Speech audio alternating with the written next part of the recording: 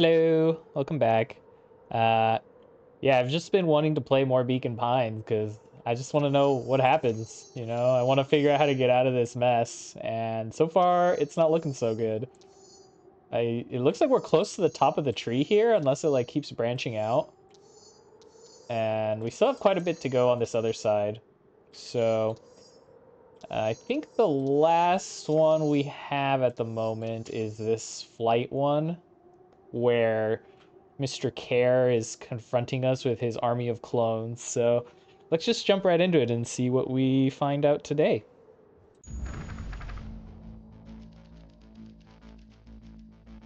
Right, so yeah. Luca drew himself up and decided to take the only option they had left, flight. Luca drew himself up and decided to take the only option they had left. Flight. He squinted down the barrel of the mission control defense cannon, aiming it through an opening in the dense tree branch. Okay, that worked a lot better than the first time. Struck true and taut. Whoa, I can't believe that worked. Hey, Mr. Care, we'd love to hear your thoughts, but I'm afraid we have places to be.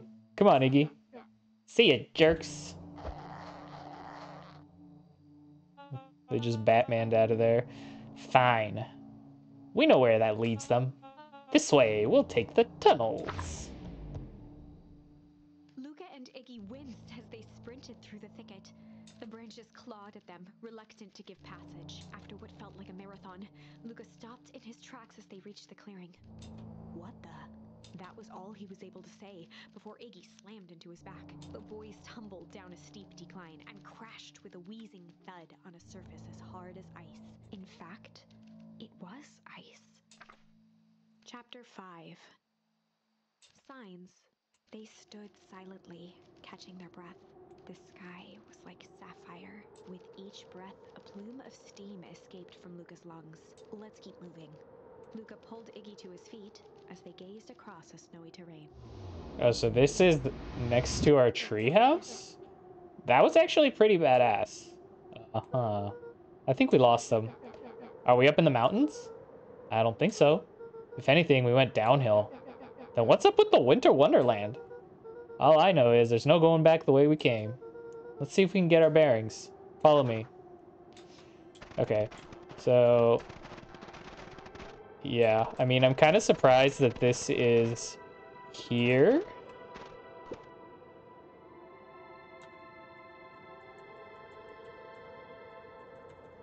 What's the readout? It's in just above 258 Kelvin. That's a bit that's down a bit from last time. Should we report to Mr. Care? Meh, still within safe ranges. It may be spreading, but for now it's under control for now. Even a small nudge in the equilibrium can cause a cascade. Dude, relax. Just a few more sites to hit before we can punch out. Let's get this over with.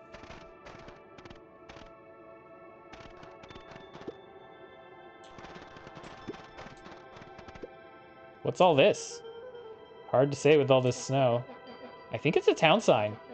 I can almost make out the letters under there. What town could this even be? There couldn't be another town this deep into Weep Wood. I'm looking at evidence to the contrary. Let's figure out what we're dealing with here. Step 1. Snow's gotta go. I'll see what I can do. How am I supposed to... I don't really have anything to throw at it, I don't think. Oh, wait, there was a little... I can throw a snowball. Oh, okay, so it is another town that's like a copy of the town. Clearly read, "Welcome to Beacon Pines." That doesn't make any sense. We're in Beacon Pines? How's that possible? We ran away from town. How do we get back here? I guess we got turned around? Where did all this snow come from? Well, it's been colder than normal lately. There's a pretty big difference between sweater weather and this Arctic hellscape. The puddle we fought at before, it was cold too. Maybe all this leads to one source. You think it's related? What the hell is going on? We're gonna get you some answers. Let's keep moving. Okay.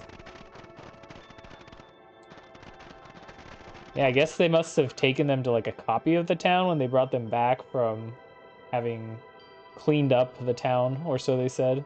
Luca, Luca, are you there? He'd almost forgotten the walkie-talkie he was carrying. It's that bozo Care.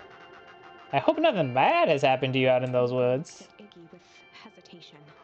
No need to be rude. With a resigned sigh, Luca responded. It seems like the only dangerous thing in the woods is you. He speaks! The young man of the hour. Now, how in tarnation did you end up with one of our radios? Just lucky, I guess. Boy, howdy, you Van Horns are full of surprises, aren't you? You knew my parents? I never had the honor of meeting your father. But your mom sure was a handful. Luca winced, shoving the walkie-talkie back into his pocket. Well, that was rude. We gotta keep moving. Look at all this toxic sludge. This stuff look familiar to you? Oh, I'm getting my voices mixed up. It looks like the barrel near the puddle I shoved me into. Yeah.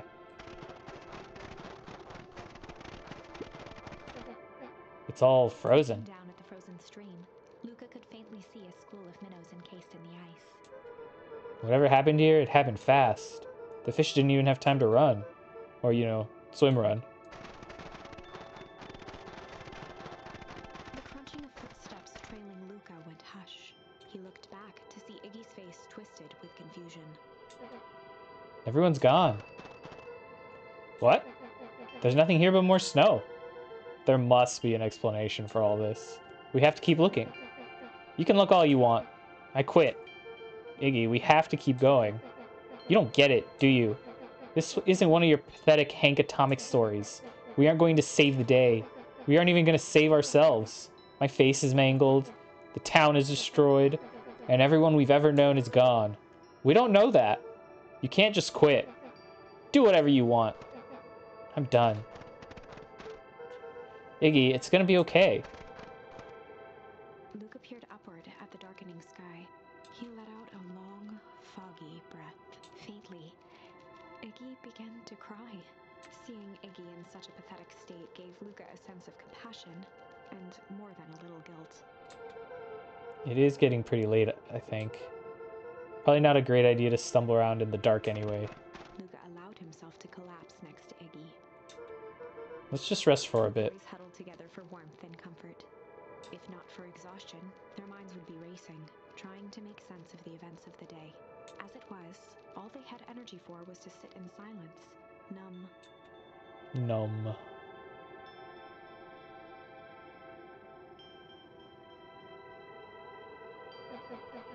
The way the snow covered everything over, it's kind of calming. Yeah.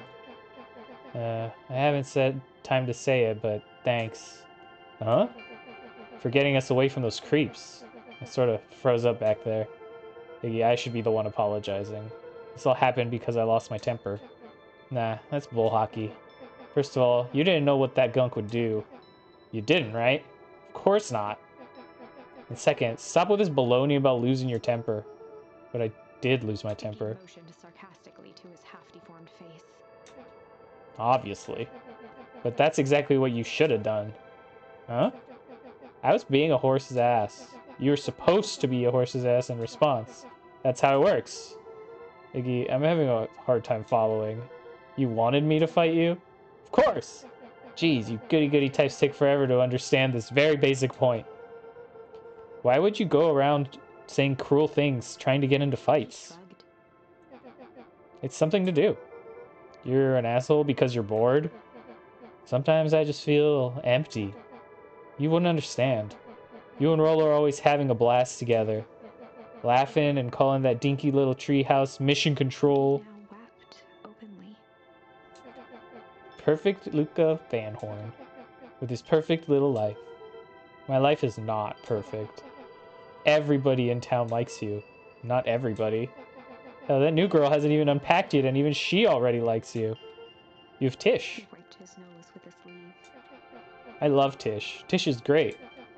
But she ain't exactly the world's greatest conversationalist, you know? Luca gave a warm chuckle.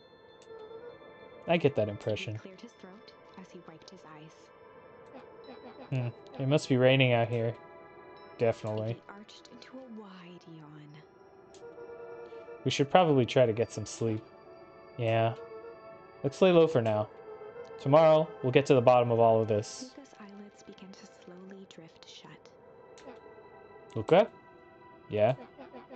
I always did want to see the inside of your dinky little treehouse. What did you think? Not bad. I'll give you the full tour when we get back. You know what? Hmm? That's all Luca could whisper before succumbing to sleep. Iggy snuggled in some more. When it comes to the worst days of my entire life, this one wasn't half bad.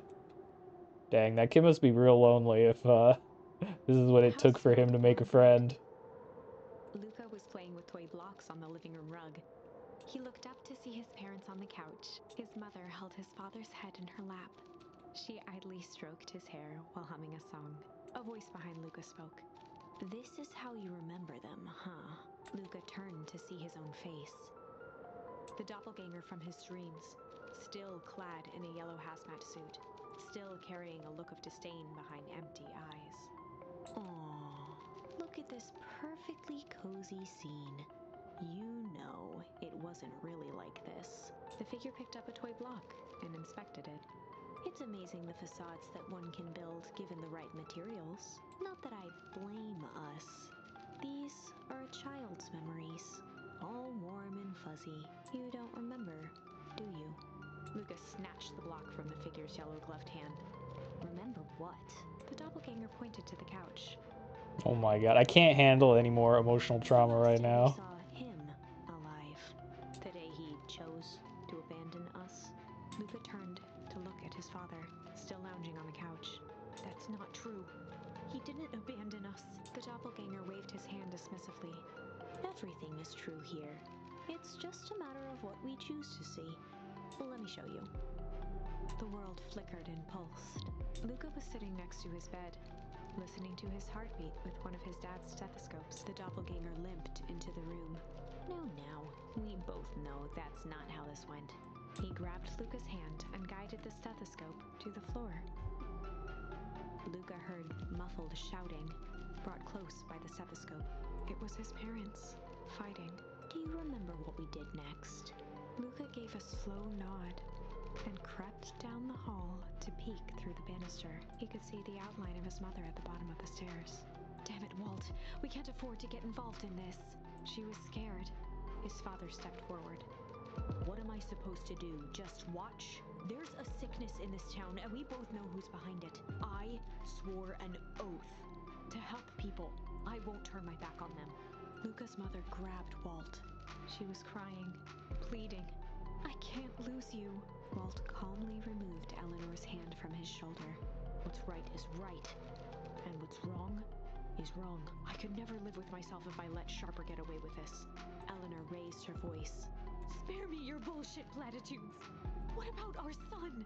Luca flinched, dropping the stethoscope down the stairs. Walt turned with a panicked smile. Luca, is that you, buddy? With tears in his eyes, Luca descended the stairs. Mom? Dad? What's going on? Walt dropped to a knee to meet Luca eye to eye. Nothing, buckaroo. Your mom and I just got a little overexcited is all. Luca placed the stethoscope against his father's chest. His heart was racing. It sounded like you were going somewhere? Walt gently removed the device from Luca's ears. Listen to me, Luca. I have some business to take care of. I'll be back in time to tuck you in. Luca hugged his father tightly. Promise? Walt stood up and walked to the door. He glanced over his shoulder. I promise. With a wink and a grin, he put on his hat and strode out into the evening sun. Oh my god. That's A figure unfortunate. approached soundlessly from the I don't think foggy we've seen this stairwell. person yet. It stood above them, lingering in contemplation. Slowly raising one hand above Iggy, it snapped out 2 brisk raps on his head. From a deep slumber, Iggy sprang up defensively. Get your hands off me! Whether it was the calming presence or the It's like a little recognition that he mouse, was little not in field danger, mouse. Iggy felt his clenched fists lower. Just what do you think you're doing? Luca looked up, gradually remembering his whereabouts. The figure exhaled a cloud of warm vapor. You two certainly have caused a lot of commotion. What's that supposed to mean? Take it easy, Iggy. We were sleeping minding our own business. You're the one running around knocking on people's heads. I'm sorry if I hurt you, Iggy. You didn't hurt nobody. Anybody. Eh? Oh, I see. You think you're better than me, you. When it came to complete strangers, Iggy had trouble cobbling together an insult. You big-headed, scarfy-necked furball. Okay, let's lower the temperature a bit here. Interesting choice of words. I mean, let's all just calm down. Who are you? A friend. An observer. A hitchhiker on the infinite expanse of possibility. Great. How about a name? If you must call me something, you can call me Nat. Iggy huffed with gratification. How about you make like a gnat and buzz off? Very well. Nat began to turn away indifferently. Wait, do you live here? You might say that. So you know where we are? You might also say that. Look, pal, we just want to find a safe way out of here. You gonna help us or not? Before knowing how to leave, one must know where they are. Oh my god, this one likes to talk in riddles. Alright, that does it. Luca, I don't know about you, but I'm getting out of here one way or another. He turned sharply and began to stomp off. You know, the music in the background kind of reminds me of the Age of Empires song. Like the Age of Empires 2 song.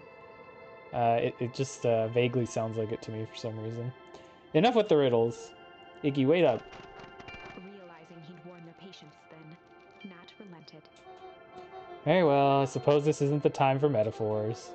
I'll show you how to get back home. Luca and Iggy turned around with hope in their eyes. Come here. Nat took a deep breath in. Close your eyes. Nat exhaled slowly, then snapped his fingers. Okay, open them. For a brief moment, Luca and Iggy let themselves believe that some great magic was about to unfold until they opened their eyes and found themselves in the exact same place, cold and disheartened. This is your home. This is Beacon Pines. Look, Nat, we don't know how we got here. Maybe we stumbled through some time travel gate in Weep Wood, or we teleported to some alternate universe, or this is all just some cruel experiment by Kerr and his goons. But this is not our home. You're inching closer to the truth. Alas, the reality is much less fanciful. Just give it to us straight. So be it. As I said, this is Beacon Pines, the original, true Beacon Pines. Well, we found our way home. You both grew up here, but the town you've called your home for the past several years is a replica. A remarkable achievement of engineering, to be fair, but a replica nonetheless. That's impossible. It's too much work. You need a whole town to replicate a whole town. Indeed, to pull off such a feat would require immense labor power. That which could be moved would be moved.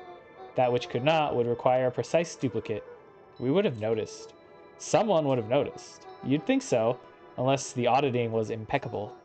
A mind-numbing attention to detail. As for the innumerable trivialities which complete the tapestry, well, you can leave that to this miraculous thing we call a brain.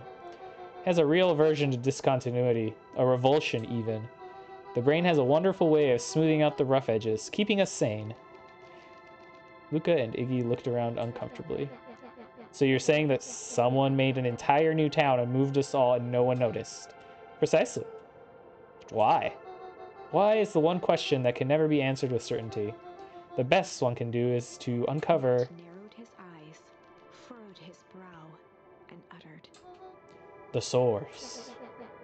Why'd you say the source like that?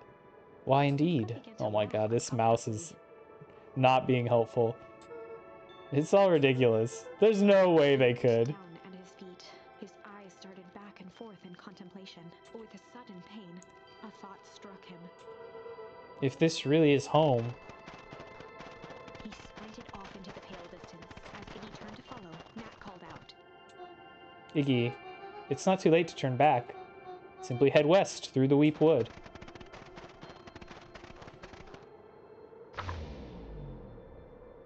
Chapter 6. The Source. The source. Nat expressed his sympathy with a shrug and sauntered off as unassumingly as he'd arrived. He'd Okay. given Luca and Iggy what they needed, and nothing more. As Luca sprinted across the snow, the events of the past few days became clearer, pieces to a larger puzzle. Rollo said he was underground somewhere, captured. Mr. Kerr tried to cover it up with lies. The clipboards were hell-bent on capturing Iggy. It all seemed to point to Perennial Harvest, but right now, there was one thing that Luca needed to know. Luca stopped dead in his tracks. The tree was gone, uprooted and moved, leaving a raw gash in the earth. Did they move his dad's He grave? dropped to his knees and dug wildly at the cold snow. His numb hands hit something hard. A headstone. A dry whisper escaped Luca's lips. You're here. All this time I thought I was visiting you, but you've been here, alone, in the snow. Dad, I'm so sorry. They ruined your favorite spot in the world. Our favorite spot in the world. Dad, what do I do? There was no reply, just snow-covered silence. Why'd you give me the slip like that? What if I couldn't find you, you jerk? Iggy finally noticed the tears welling in Luca's eyes and the snow-covered grave. Oh. Iggy, they stole his tree, Iggy. Yikes. Suddenly, they heard the crunch of approaching footsteps in the snow. We gotta hide.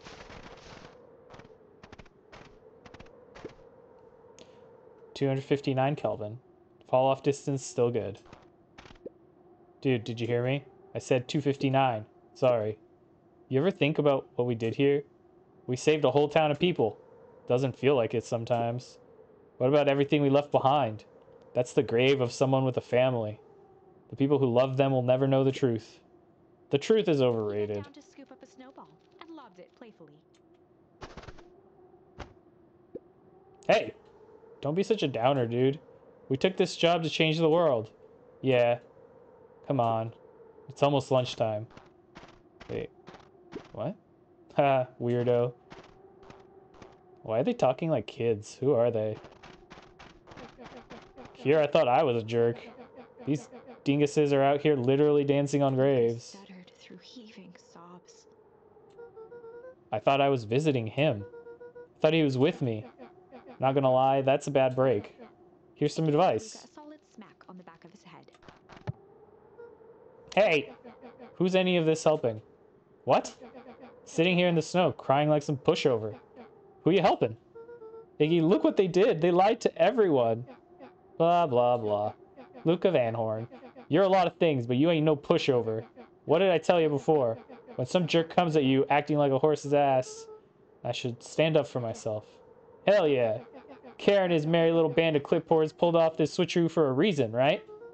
Nat mentioned something about a Luca source. wiped his eyes with a sleeve. Whatever's at the source must be awfully valuable to Perennial Harvest. Should we be ashamed if something unfortunate were to happen to their precious source, wouldn't it? What do you have in mind? If it's small enough to steal, we snatch it. If it's too big to snatch, we smash it. What if it's too big to He smash? flashed a mischievous smile and cracked his knuckles. I'm always up for a challenge. I'm gonna make this right, Dad. I promise. I'm gonna make it right by destroying things. Let's do this. Okay, well, we already know where that is, right? Because we got all the other bad endings. So let's just run over there. It can get awful cold out there in those woods, Luca. Probably best you two stay put and conserve your energy. Help's on the way. Where's Rollo? Where's my mom? Did you kill her? Oh, heavens, no. Do I seem like a killer to you? Iggy and Luca shared a skeptical look. Well, do I? Aw, shucks, now that hurts my feelings. Screw that guy. I mean, he does seem like a crazy person. Wait a minute. If this is the original town, that means... Iggy darted behind a large pine and began digging furiously. He emerged holding a shoebox with a crude skull painted on its lid. What's that? Long story. So a few years back, I came into possession of some premium grade fireworks. Not the wimpy firecracker stuff they give kids. The good stuff. So why did you bury it under a tree? That's the long part of the story. You and Rolo were doing chores at Rolo's chicken coop. And you guys pissed me off for some reason or another. Oh my god. He set the chicken coop on fire. No, you didn't. Stifled a chuckle. Yep. I just wanted to give you guys a little scare. But like I said, these were some primo fireworks. So I might have underestimated things. You blew up the chicken coop. I prefer to think of it as an incendiary redecoration. Sorry, but you should have seen the looks on your faces. Rolo got grounded for months. Which is why I needed to stash the evidence and lay low. So I buried them under that tree. But when I came back for them later, they were gone. I figured some grown-ups found them and had tossed them. Triumphantly raised the shoebox. Turns out it wasn't the fireworks that got moved. It was us. Unbelievable. Alright, so now we have I guess, a bomb that we're gonna use. Do you think this is a game? Newsflash, boyo. You're not a hero. You're a little brat who's in way over his head. A hero is just someone who refuses to give up. Comics these days are rotten children's brains. Everyone thinks they're a spaceman superhero. I was always partial to Hank Atomic myself. Is that so? Do you really think you have a chance against us? You have no idea how powerful we are! Prepare for blast-off, loser. Well, I mean, this is just gonna kill us. Crooked. Just like the whole stinking place. Am I able to look around? No.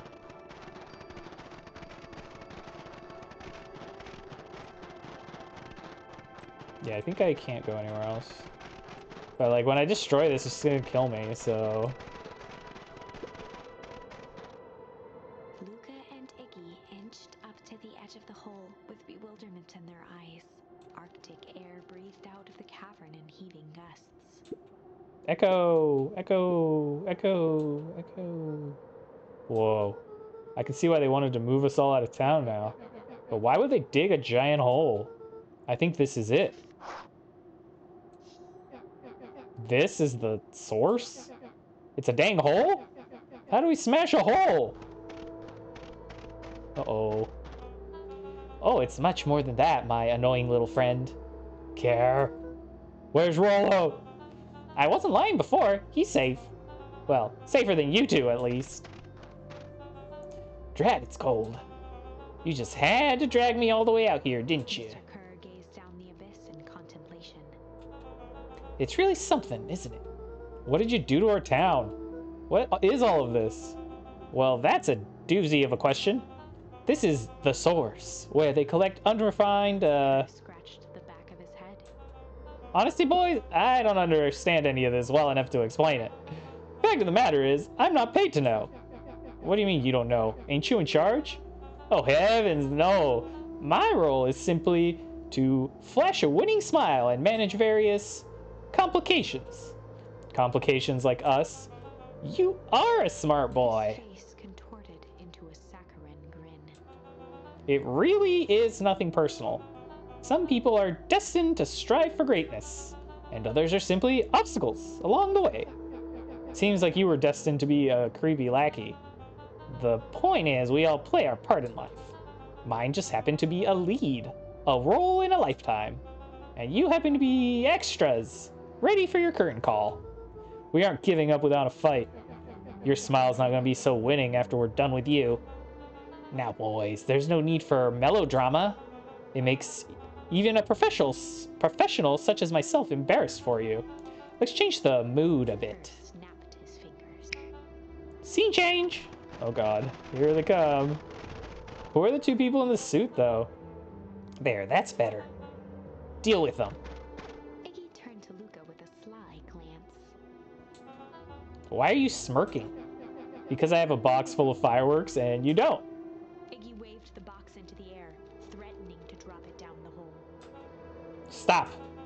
Let's not do something regrettable. Joke's on you. Regret is one of my specialties. Out of curiosity, what would happen if I threw these in your precious hole? Nothing. Nothing at all. You're a terrible liar. I'll have you know, I'm an exceptional liar. But, that's far He enough. plucked a single bottle rocket from the box and held it up with reverence. Stop, you fool! Call off your goons. After a long pause, Mr. Kerr flung up his hand with frustration. Very well. You can all head back for the night. It's been a long day. I'll handle these two from here. They just walk backwards, those Mr. Kerr foxes. sighed into the frigid air. It's just us now, Iggy. You can put that down.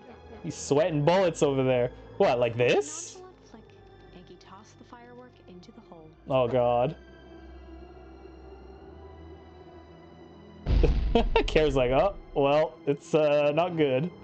His face! Ooh! Whoa. With a growl, Kerr leapt at Iggy, crashing through Oh my god. Oh no! He's gonna fall in the hole! But in the struggle, they both tumbled over the side. Help him, dove Luca. There you go. forward, Iggy's hand just before it slipped. Oh! Got His him. grip was made precarious by the cold, wet snow. He could see Kerr further down, clinging to Iggy's coat. Oh no! You reckless child! What have you done? Luca, listen to me! Hold on tight and use the walkie-talkie to call them back. What channel do I use? It doesn't make a damn difference. They're always listening. If you do that, the clipboards will just haul us up and snag us both. The only way you get out of this is if Kare's out of the picture. Let's just let go and save yourself. If he lets go, we both die. I don't want to die, but seeing the look on your face almost makes it worth it. Mr. Care, you've had a long life. Why don't you do actually something selfless and just let go? Why don't you just kill yourself, Mr. Care? Long life! I'll have you know I can still play 25! You should have heard me sing the part of Phileas Young. With a wild look in his eye, Mr. Kerr began to hum a proud melody. Dum dum dum. Rippity dum dum. Wow, can you believe this guy? Oh no. Luca's hand began to cramp. Uh-oh. His voice began to crack. Care, just let go! No can do. If you want to save your friend, you'll have to save me too. Luca, look at me. It's okay. Felt Iggy loosen his grasp. You're going to kill your friend like that, are you? Every muscle in Luca's body burned. I'm not his friend. Yes, you are. Nah, I'm just a no-good bully. Like you, Care. Iggy, no. Felt his hand slipping. And I told you what you need to do with bullies. I can't. It's your only way out of this mess. Two birds with one stone. It makes sense for us to fall together. Wackadoos travel in packs. Calm settled over Iggy's face. Dang, this kid's pretty hardcore. Luca, let me do His this. voice was colder than the bitter air billowing from the chasm. Let me do the right thing for once. No, I don't want to let him go. Luca had no choice but to refuse or... I mean, I'm not going to let him go. That's terrible. Luca had no choice but to refuse Iggy's request. He tightened his grip and reached for the walkie-talkie in his pocket. A wild delight crept onto Mr. Kerr's face. Oh my god. Of course they give me a bad ending for this. Bad. Now, radio for help. Iggy begged Luca with his eyes one last time, but Luca pressed the button. Okay, now I regret everything. I should have just let go. We need help. Mr. Kerr is in danger. That's Kerr. I thought it was Wasn't Care. long before they were once again surrounded by clipboards. Mr. Kerr sighed with relieved frustration. There you are. You really are a worthless lot, aren't you? Mirror, now. A clipboard dutifully produced an ornate ivory hand mirror, and Mr. Kerr began preening his tousled hair. Ah, that's better. Mr. Van Horn, I applaud your sharp thinking under duress. I'll put in a good word for you with the founder. Take them away. The founder. A swarm of hands overpowered Luca. The last thing he saw before a cloth bag Oh was my pulled over his god. head was the defeated look. Ugh, fine! God, what the heck is with this game, man? I think Yeah, whatever. Let's just go back and refuse. Yeah. Luca had no choice but to accept Iggy's request. I'm sorry, Iggy. With a quiet blink, Luca watched a teardrop sail down into the howling void. As his fingers slowly gave up, Good. Dang. They're gone. The two silhouettes were swallowed by darkness. Uh-oh.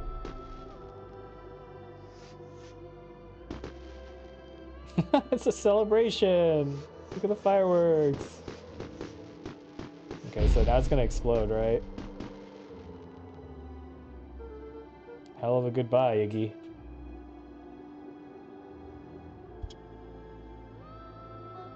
Luca, you should really step back. What? Quickly! Whoa. Well, it didn't explode this time, though. Curious. Ah, but of course. Those fireworks of Iggy's must have been just the right amount of energy. We should get out of here before Perennial Harvest arrives. Man, I'm tripping over my words today. Not until you tell me what just happened. Your friend's sacrifice just saved this town. For a little while, anyway. Ow. Tempest liquamine is a peculiar substance. It can change the relationship between matter and time itself, but doing so requires unfathomable energy. In a closed system, that energy can only come from its surroundings. A useful side product of this property being, by adding precisely the right amount of correct energy to it, one can create a cryogenic cascade. Wow, this game just became very scientific. So the gunk makes things cold and the fireworks made the whole freeze over?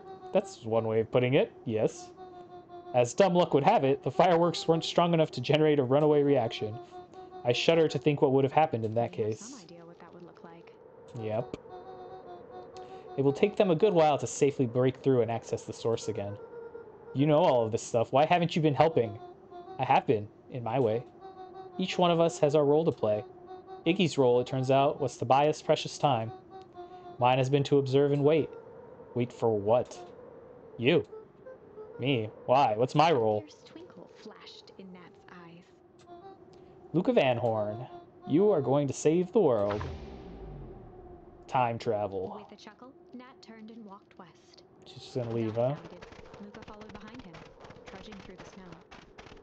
Oh, it's a guy. I don't know if I said Every step she or he. taking him further I thought it was a away girl. from everyone and everything he knew, and closer to destiny. To be continued in Beacon Pines, Pines Harder. Beacon Pines, Pines Revenge Harder. served cold. What? Second time's a charm? Oh, this is like a hint. So, Chapter 2 Charm? What's with the dashes, though? Okay, 2, there's a dash with Revenge Served Cold, and then there's Second Time's a Charm. Wait, that's it? This ends with a crummy cliffhanger just when it was getting good? There's no way that's the I real was even ending. Come on. starting to like Iggy. This game is way too good up to this No way. point to just end I there. refuse to be associated with some never-ending parade of sequels. Let's go back and find something more definitive. Yeah. There we go. So, Chapter 2. Where is Chapter 2, though? I mean, I still have the hum over here. I guess I might as well go there. That's the only thing I have access to. He began to hum.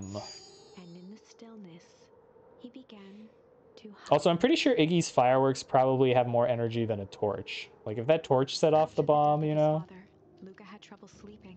Each night, his mother would sit at the foot of his bed and hum a gentle melody. It was the only thing that could calm his mind. The only thing that, however briefly, could make it all seem okay. That melody pervaded every memory Luca had of his mother. Shivering in the raw snow, he began to hum it out loud. I want to know who the two people in the suits are.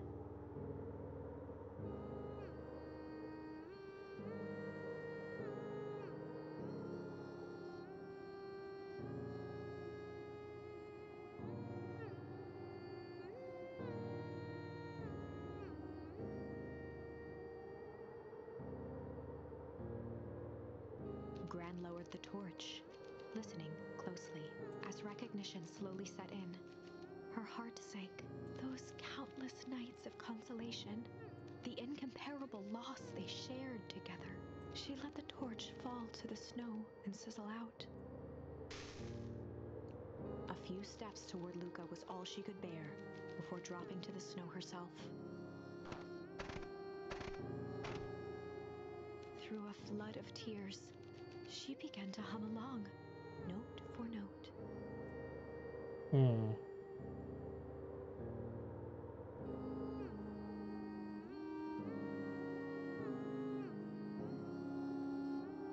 Meanwhile, everyone is just watching, thinking, what is going on here?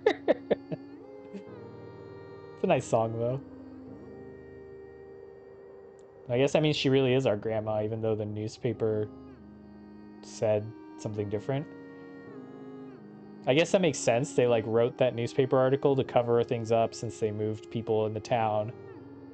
And they just wanted to make it seem like they had died or something somewhere else.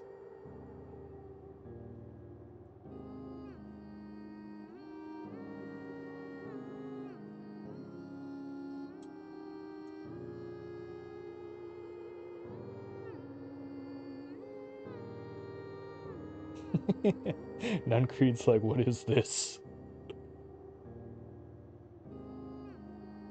Am I supposed to get up? Oh, whoops, I didn't realize. The last time he heard that melody was the last night he saw his mother. How do you know? I'm so sorry, my little buckaroo. Buckaroo? The only people who call me that are my dad and your mother. Luca blinked through blurred Oh, that is his mom. She got hit with the goo.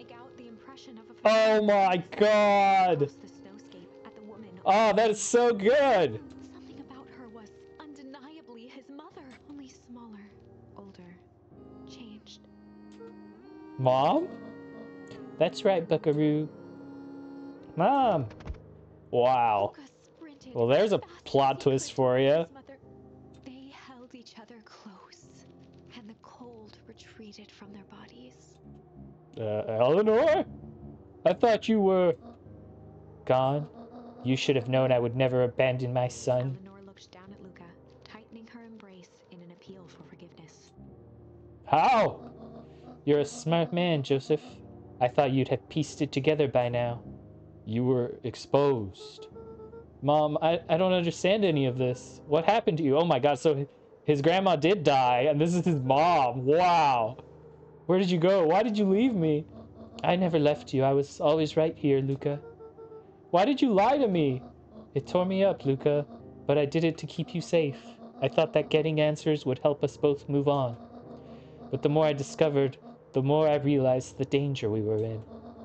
Until perennial harvest was stopped, it was better if everyone thought I was gone. You could have trusted me. These are bad people, Luca. They won't stop until they get what they want. And they don't care who gets hurt in the process. Then what do? We have to stop them. Joseph slumped into the cold, wet snow. They can't be stopped. This is too big. I tried beating them at their own game. I'm done fighting fire with fire. For the first time in a long time, her voice felt like her own again. No more lies. I see now there's a better way to stop perennial harvest. The cold hard truth. Luca gazed down at Nuncreed with pity. He looked small. Joseph stared into the snow, as if searching it for answers. Come on, everyone. We've got a party to crash. Wow, okay, I did not think it was gonna go in this direction. That was good. That was an unexpected. He's just kneeling there. You don't understand. He always wins. Okay, so I think the founder must be sharper, okay? He faked his death. All right? He faked his death because something bad happened and he did it to get out of trouble. And now perennial harvest is just his front so that he can keep running things. 7 months ago, Eleanor Van Horn crept down the maze of sterile hallways under perennial harvest. She stopped in front of the large steel door marked Deep Engineering. Deep. No turning back now. She raised a trembling hand. The stolen keycard worked as promised, and the door buzzed open with mechanical efficiency. She was immediately hit with the smell of disinfectant. It was some sort of laboratory. In one corner was a desk covered in papers. Across the room stood a tall metal pod with hoses protruding from its base. She rushed to the desk and began shifting through the piles of papers. They were experiment reports on something called Tempus Liquamen. There were Tempus dozens of them. Liquamen. Every one stamped failed. Eleanor heard the sharp echo of footsteps approaching. She was out of time. Her eyes scanned the room, eventually landing on the strange pod. Muttering a curse under her breath, she dashed over and dove inside. Uh-oh.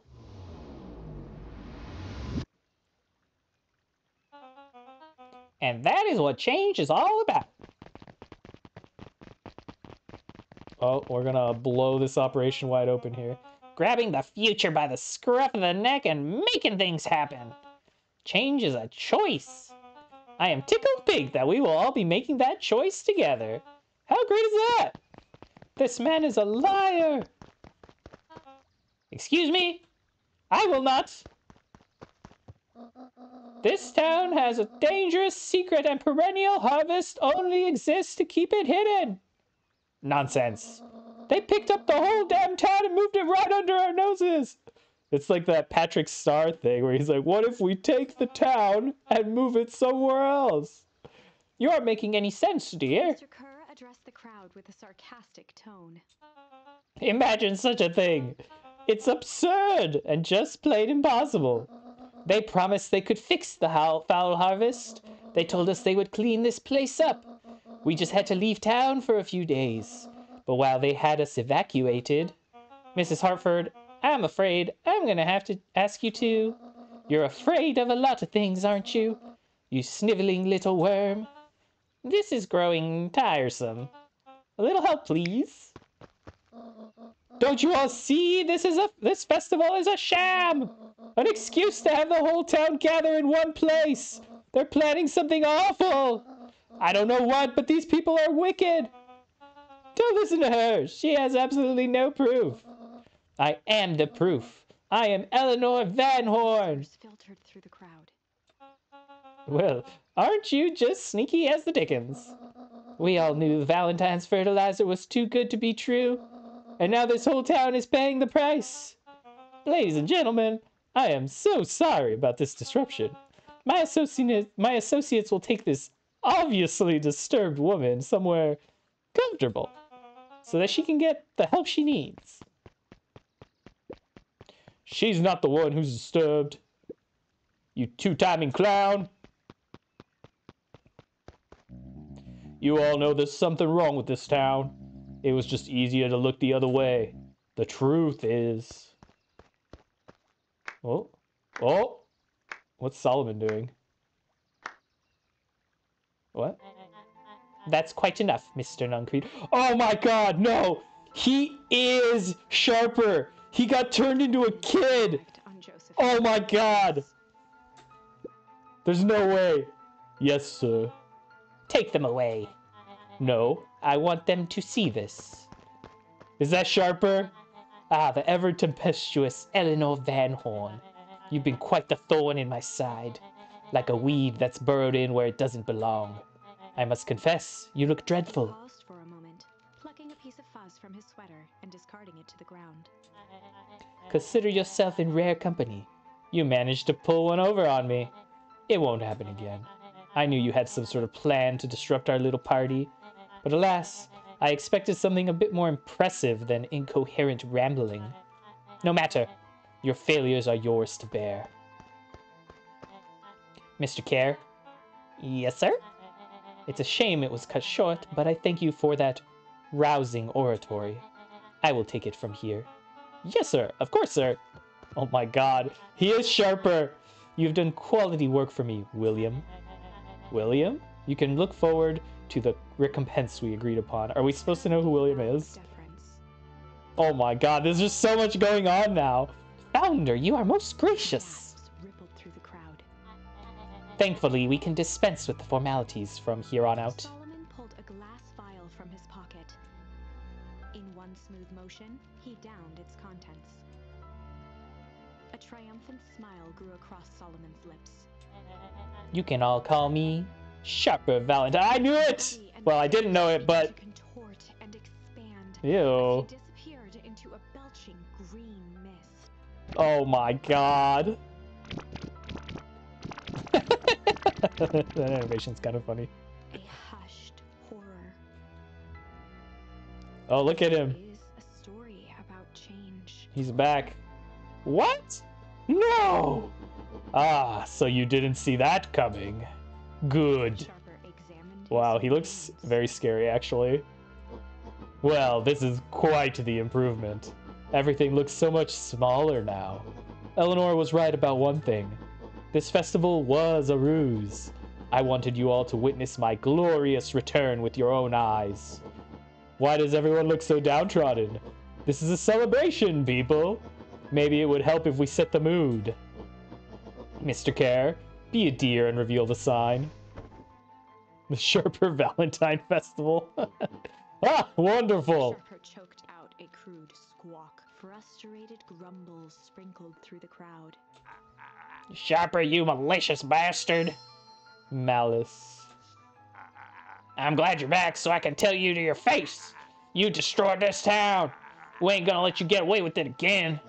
Sorry, this is not the time for audience participation. Some assistance, Mr. Care. Kerr gave a subtle nod to the clipboards. You coward!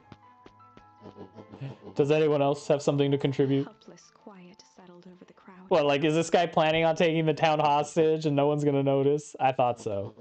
Did you all truly believe you could be free of me? A town of complete and utter fools.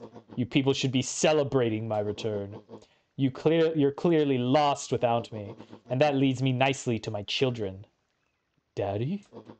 I gave you both the greatest gift a parent can give, the opportunity to prove yourself in my absence. Squandered.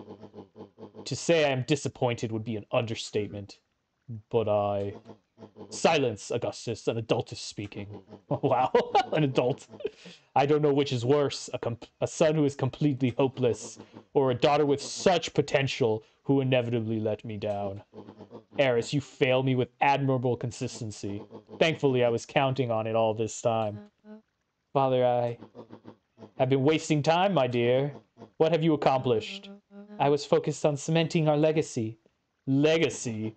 Who needs a legacy when you can just live forever? But what about... It's all right, kiddo. I'm afraid you suffer from a complete lack of imagination. There's just no helping it. Now then, where is Joseph? You didn't take the opportunity to slip off, did you? Ah, there he is. Everyone should give him a hand. None of this would have been possible without Joseph. I think you said enough. Nonsense. The people deserve to know how helpful and loyal you've been. I only did what I did because he left me no choice. You always had a choice, Joseph. You were simply too weak to take it. No matter. Cheer up. You are about to be rich beyond your wildest dreams. You should follow Mr. Care's example. When I found him, he was in a sorrier state than any of you, an aging actor desperate to recapture his youth. Oh, wait, was William the guy who wrote the book? Yeah, that's why the name sounded familiar. There's a book that William wrote about himself, and he's that actor. Okay, that's pretty funny. Wow, this game is so well connected. He played his part, and soon he'll be able to play the leading man again. Forever, in fact, if he remains loyal. That goes for all of you. Well, those who haven't already frittered away my goodwill. Beacon Pines is mine again, and I am willing to share its spoils in exchange for absolute loyalty. Are you saying William Care was never in charge of Perennial Harvest? Ha! You think that puffed up blatherskite could have accomplished all of this? Dawn, I suppose it's time for your big exclusive. Sharper addressed the crowd with indignant pride. He'd planned this moment for so long that now, at the deed's fruition, it almost felt frivolous. You see, I needed a figurehead to hold things down while I orchestrated my return. Someone to misdirect, lie, and bilk this town for a spell. So I invented William Care. Take your bow, you've earned it. Mr. Kerr flourished a preposterously elaborate bow. Patrick C. I knew it! He is the guy who wrote the book about himself. Patrick C. Montesquieu, thespian extraordinaire, at your service. Founder, I just want to thank you again for this opportunity. It truly was the role of a lifetime. Wait, so this Bill Care was Pat C. the whole time? Now that your secret is out in the open, what's to stop this town from rising up against you? Oh, that's the delicious part. fear. Thanks to our clipboards, I know what each and every person in this town fears most, and I will make those fears manifest for anyone who steps out of line. The choice is simple. I'm not afraid of you. Ha! Young hero. I've kept a keen eye on you, boy. You and your friends made a habit of disrupting my plans. What a pity. If things would have gone a bit differently, you might have had your moment of triumph. But that's fate for you. You can't do this. Oh, but I can. I have won. Never underestimate what a great man can do, given time. And now time is my plaything. Perhaps the most expensive thing I've ever bought. But well worth it. Ha! Sharper coughed up one final laugh and cracked his knuckles. Enough chit-chat. Let's get to work, shall we? Dang. And so, Sharper set about remaking the town in his own image. The fertilizer factory soon reopened for business. Sales rose steadily as more and more farmers across the countryside began to swear by its miraculous properties. Miraculous. Beacon Pines became famous, a secretive town that, for the right price, shared its gifts with all. Gifts that became more and more necessary in a world where winters grew longer and longer. The Uh-oh. end. This is wrong, but you can feel it, right? We can't. That was just let Sharper the win. monologue ending. I thought something cool would happen. I mean, the reveal was pretty cool, but him just talking forever was not cool. All right, we got a new one over there. Let's see what's going on over here. There was malice lurking beneath those eyes. Oh, this is There the was evil malice Nuncreed. lurking behind those eyes, like a trap ready to spring. Luca felt the weight of Nuncreed's hand on his shoulder. Something wasn't right. He didn't know why, but something was telling Luca to get out of there. I just want this to all be over. Of course, I'm sure it will all work out soon enough. I should get going. I told Roxy I'd check for Rollo at the Luca twisted treehouse. free of Nuncreed's grasp. Of course. Luca, you know your dad and I were good friends back in the day. You can come to me with anything. Anything at all. Yeah, okay. Sure. Wait, where am I supposed to go now? Oh, okay, I need to go to the treehouse. This is the timeline where Roxy shows up. Oh my god, there's Solomon. Wait, who's that other puppy? Is that like his assistant or something? He looked down and muttered in a gruff voice. Mama always told me my problems would look smaller once I grew up, but my problems always seem to grow right along with me. Heavens, I sense big trouble ahead. Oh my god. What do you have to say? These festival decorations are a bit humdrum. Now, if I were to throw a festival, it would be a thing to behold. I agree. This is all more than a little sad. It's worse than sad. It's boring. What if we did a little something to spice things up? I'm listening. You know that festival sign waiting to be unveiled? It would be a shame if Teens someone... scurried off eagerly for Wow. They're acting like little kids, but he's actually just pure evil. Oh, look, it's what was her name again? Her mom, Nellie Modwell. Yeah. I work here now. I'm unable to locate you on our staff roll. Oh, I don't officially start until tomorrow. Mr. Kerr said I could come in early tonight to get a few things done. Hold, please. Clearance authorized. Thank you. Our harvest awaits. Whoa. You can get a wrench to the noggin sneaking up on a guy like that. Don't scare a man while he's junking, sonny. Evening, Joff. It's kind of late to be junking. I might as well ask the same thing of you. Find anything good? Bah, ever since Perennial Harvest moved in, even the junk is trash. You can learn a lot about a person by looking at what they throw away. With this bunch, it's all shredded paper and coffee cups. Well, I'd better get going. I didn't see nothing if you didn't see nothing. See what? Exactly. I don't want to talk to the clipboard. They're just annoying. Pigman is still just sleeping. Now I'm suspicious of every child in this town. Like, what if this kid is like his right-hand man or something, you know? I guess the ones I know are safe, but let's see if we have any more bait. Oh, yes, the crooked spoon. tied a bent nail onto the line. If all you have is a hammer, Let's do it. Please be a fish.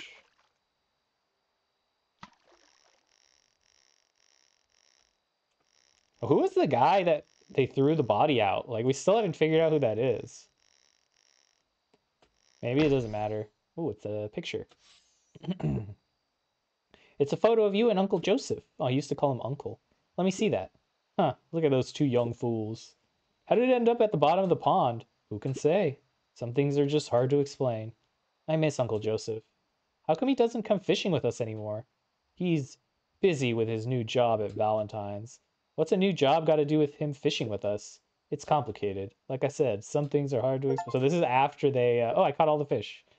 Well, that's quite a haul. Oh, this is after they've already fought. Feels like a good time to pack up. Aw, just a little longer. If things lasted forever, they might not feel as special, huh? I guess. I'll make you a deal, Buckaroo. If you ever feel like you need to talk about anything at all, you just say, let's go fishing, and I'll know what you mean. Like a secret password? Yep, top secret. Neat. That's cute. What a perfect day. Yeah. Alright. Well, that's a little sad that this is done. I kind of want to see if I can go into the diner as well. I think I probably have a bunch of new dishes. Where is the diner? It's up here, right? It's never open. Was that was where I did that, right? I'm not misremembering.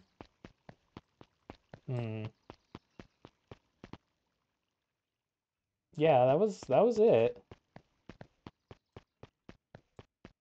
I really want to go back inside. I don't know how though.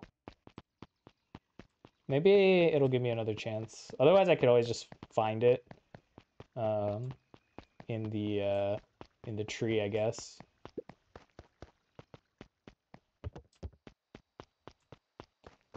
All right, well, we're just waiting now. Rollo? He aired a long holler into the woods. Rollo! Sigh. Rollo, wherever you are, I hope you're okay. Luca felt his eyes getting heavy and plopped into the beanbag. He conceded to its lumpy embrace.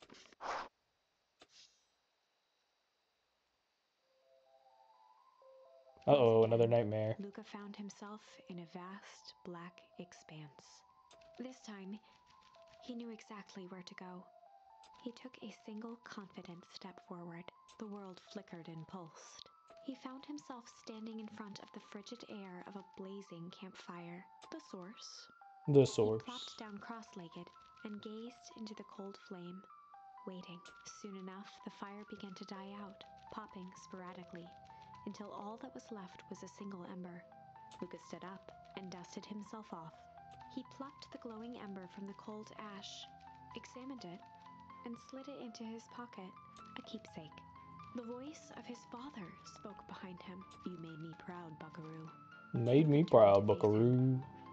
Dad, what is this place? A warm grin grew across his father's face. A place where everything that has been and everything that could be all wait together. Luca found himself staring at his father's face, trying as hard as he could to memorize every single detail. Wait? Another voice spoke out as Luca's doppelganger stepped forward. The evil Luca. That's up to you. Oh, not evil. Luca began to weep. Is any of this real? Are you real? Luca's father bent down to smudge away a tear. Of course. I'm as real as the part of you that misses me. Luca turned to look at the older version of himself. And you? The doppelganger choked back tears. I'm as real as the part of you that's angry he's gone. Does that make sense? Through his tears, Luca laughed. I think so. His father pulled him in for an embrace. Time to go, Buckaroo. Time to go, Buckaroo. Luca was startled from his dream by a banging on the floor. Are you in there? A commanding voice rumbled from... Who is it? Just as Luca sprang to lock the entry hatch, the door knocked open. Uh-oh. Spooky sound. Chapter 5. Who is it? Dangers big and small. Luca stumbled back.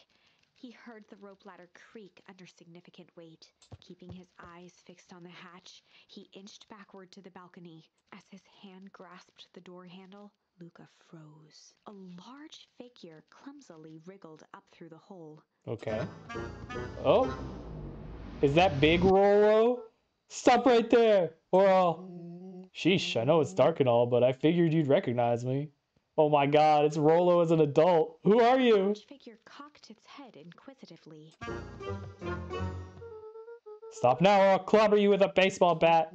Whoa, whoa, whoa, take it easy. Luca, you need to get your eyes checked. It's me, Rollo. Nice try, but I know you aren't Rollo. You're like one of his random uncles or something. Where is he? Uncle? Luca, quit messing around. It's me. If it really is you, prove it. Flaming chicken coop, Luca. Luca's jaw dropped. Look at his... He still has the same expression, that dumb expression of absolute confidence on his face. It's great.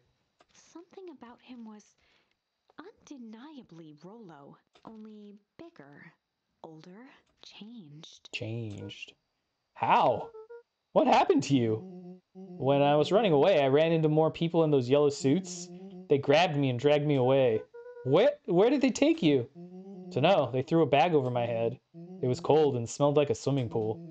I think it was an underground lab or something. They made my hands all big, look. Rollo proudly presented his hands to Luca. Pretty sweet, right? I mean, it wouldn't be my first pick for a superpower, but beggars can't be choosers. Rollo, it wasn't just your hands. My feet too? Dang, Pa just made me new shoes.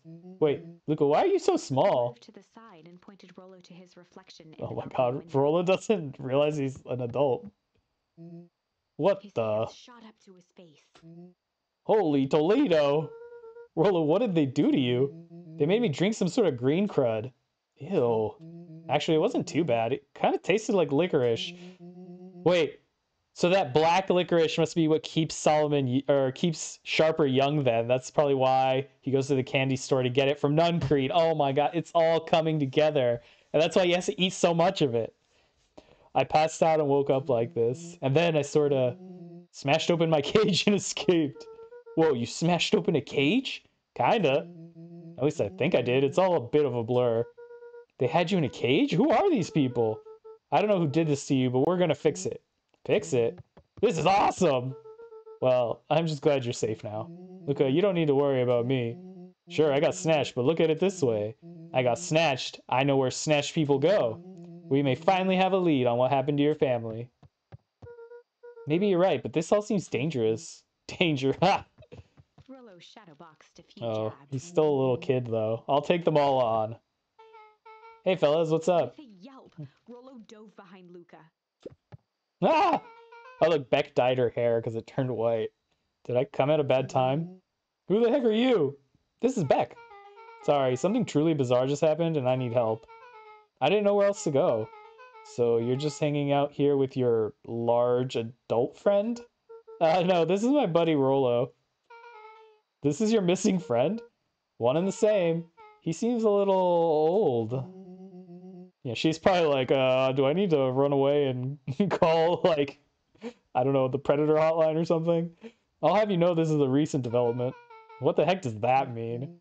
Oh, I'm sorry, you're the one who just showed up out of nowhere, so we'll be asking the questions here. That's fair. How did you find us? Your silly little treehouse? I think you mean our silly little mission control. I hate to break it to you, but your secret path isn't so secret. And I could hear your racket from a mile away. See, Luca, this is why we need to improve security around here. Not now, Rollo. Beck, you said something bizarre happened? Yeah, but... She shot a nervous glance at Rollo. Anything you can say around me, you can say around Rollo. This has been a weird day all around, hasn't it? Yep. Beck's eyes narrowed. Okay, so it all started when I made it back home. My first order of business was to try to salvage my hair. So I dyed it with some stuff from the chemistry set my mom gave me. Okay, just need to play it cool and hope no one notices. Notices what? Oh, nothing, I was just... come over here and let me have a look. Oh, honey, what in the world did you do to your hair? I just kind of felt like a change. This is gonna take forever to grow out. You were the one who said that change was a good thing, right? I was talking about your mother's new job. I was talking about us moving. Well, I guess I just took your lesson to heart. Lona tried to put before I forget, I came up here to tell you that Nellie had to go into work. Tonight? Her and Mr. Care decided it would be good for her to get some things done before tomorrow. That Care guy seems like a grade A creep. Beck. He is! Him and his weird cult of personality. You're not going to ruin this job for Nellie. It means too much to her. Oh, I know exactly how much it means to her. It means enough to her to exile her daughter to this podunk town. This place sucks. The people are weird. You just don't know them yet. It's always cold. We're in the mountains. You'll get used to it. I can't even pick up a single decent station on the radio. It's all banjo music and farm reports. You know, I grew up in a town not that different from this one.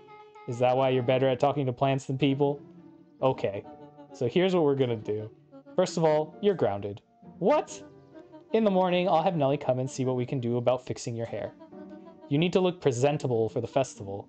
But, not another peep. Sighed, and after a moment, looked down at Beck sympathetically. I know moving is hard, honey. But that doesn't mean you have to make yourself miserable all the time. Other people seem to have that covered for me. Oh, and if you decide to rebel by dyeing your hair more, She flashed a sly grin and tousled Beck's hair. I'll just shave it off for you. Think of how rebellious you'll look then. Very funny. Thank you. Good night, sweetie. Good night, Mom. Wait. First of all, this town does not suck. Second, you need help because you got grounded? No. I'm sorry you got in trouble. It's my fault your hair got screwed up in the first place. Don't worry about it. I actually kind of like this look. Great. Can we get back to the story now? This next part is the important bit. I have this radio I upgraded with my mom, and I was too angry to sleep. So I tried to dial into something worth listening to.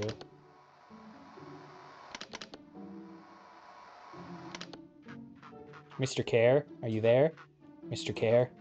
Yes, I'm busy. What is it? Apologies, I have the founder on the line. Patch him through immediately. One moment.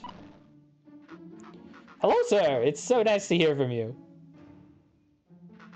Skip the pleasantries. What's your report on our new lead researcher of deep engineering? Nellie Modewell seems to be integrating nicely. At this very moment, she's working to help us meet our deadline. She offered to work overtime before I even had the chance to suggest it. Excellent. And you have faith that she's capable of finishing the work left by her predecessor? Her work must be complete before the festival. I will make sure she stays days and nights until it's accomplished. Good, you know how I feel about loose ends. Yes, sir. Once she has finished the work, we need to make a determination regarding her long-term prospects in the company. Immediately, sir? I usually have more time to fully bring people into the fold. We are in the endgame, Bill. After your failures with Dr. Prescott, I can't afford to take any risks. Of course, sir. No loose ends, sir. Once she finishes the work, she will either leave the office completely committed to Perennial Harvest, or she won't leave at all. Perfect. Sir, if I might suggest, maybe we should delay, just for a bit. Oh? It's just, we seem to be rushing to hit this festival deadline, and rushing into things has caused some issues in the past. I see. Please understand that I just want what's best for you. I'm eternally grateful for what you've done for me. Bill, I'll make this very clear for you. I brought you in to make things run smoothly, not to have opinions. Of course, sir. Chin up, Bill. You're only a few days away from having everything you ever dreamed of. Yes, sir. Thank you, sir. Whoa. Yeah. Just so we're clear, when they said loose ends, they were talking about murder, right? Like actually killing someone? Capital murder? Luca gave Rollo a quick elbow to the ribs. Who is this founder? I was hoping you guys would know. Nah, as far as we know, Care is the top banana at Perennial Harvest. He sounded scared of this founder guy.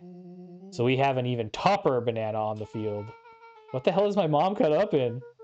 Has she talked about the job much? Not really. She said she was going to come in and continue the work of someone she respected. Luca, do you think that body at the warehouse was the person Beck's mom came to replace? That would make sense.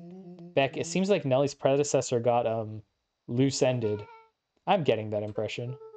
Okay, so we need to get your mom out of there before the festival happens. That's 2 days away. Won't she just come home after work? The creep on the radio said they were going to hold her until then. So if she's not coming out, we gotta go in and get her. Flicked a large sheet of paper out of her pocket and slammed it on the floor. Maybe this'll help. You have blueprints? Well, it's really just a welcome map for my mom's PH orientation day. But it shows the layout. Sure looks like a blueprint to me. Look, here's the reception area. There's a big room marked Founder's Office. It even has the exits marked. Guys. We have a deadline. We have an objective. We have blueprints. You realize what this is, right? Started to wiggle with excitement. I think we're heisting. This is officially a heist. Chapter 6. The Wow. heist. You know, it really felt like things were starting to wrap up, but now it feels like it's not wrapping up at all. Formulating a plan to infiltrate the headquarters of Perennial Harvest. It would be no small feat. A modern facility equipped with all manner of technology. Not to mention the swarm of clipboards that would most certainly be scattered throughout. By the time the sun began to peek through the car window used as a makeshift balcony door, all were in agreement. This could just work. The heist. The final day before the festival would be used to prepare. They'd need to pool every resource at their disposal, pull every favor with a thread. Even enlist some unsavory characters around town with important tasks only they were suited for. Time to recruit There was Iggy. enough ill will and mistrust toward Perennial Harvest that alliances could be found at a bargain. Luca, Beck, and Rollo rubbed their eyes as they exited the treehouse. They hadn't slept at all that night.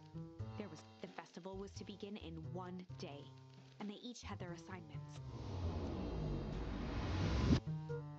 All right, quick recap. Rollo, you're going to talk to Roxy. Cordially. Without her and Fitz, this whole thing could go bust. Me, Cordial is my middle name. Uh-huh. And how do you plan to explain your new Vaguely at Rollo's sizable figure. circumstance? Bah, she'll be so happy I'm alive she won't even notice. Snorted an involuntary giggle. And Beck, you're sure Ilona won't just shoot this whole thing down when she hears it? She'll listen. Once she understands the danger Nellie is in, the danger we're all in, the plan will make sense. Okay. That leaves me with Joff, then Iggy. How are you going to persuade them? I'll think of something. Each looked at each other with sleepy confidence and nodded. Well, Godspeed. Enlist the help of Joff. I don't know where Joff is. I like the change in music. Very, very fitting. Maybe I can go down this way now? Nope. For a town that's off. I mean, no one's gonna be over here, right? Because, like, this is just my house. I'm trying to think if there's anything I need from here.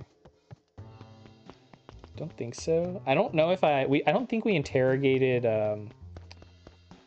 Mr. Tolliver in this timeline, so we haven't found the basement hideout. Oh, thank God. It doesn't want to talk to me. Oracle, I need your guidance. Undaunted, he shook his head. Over? No. Endings are merely a state of mind. This doesn't end until I give up. Wow. I admire the conviction. But can he really pull through? Yes. Yes, we can. Nope. Nothing here. Let's go. Oh, wait. Joff might be at the diner. And that would be great, because then that means I can go back inside. Nope. That was not it. Man, I really wish they'd let me back in there. Yawn. You ever wondered why an agricultural company employs an army of survey takers? The clipboards? They say they're just trying to make us happy. Do they want to make us happy? Or just figure out what makes us happy? An important distinction. This is true.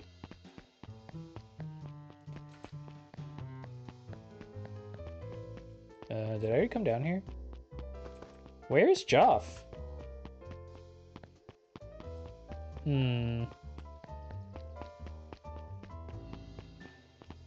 Oh, there he is.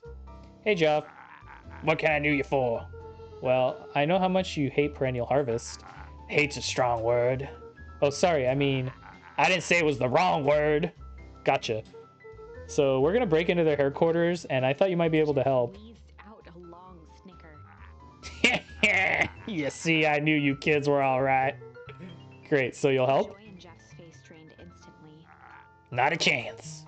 But give me one good reason I should risk my hide aiding and abetting you rascals. Looking into the sullen eyes of his would-be accomplice, Luca blurted out the first word that came to mind.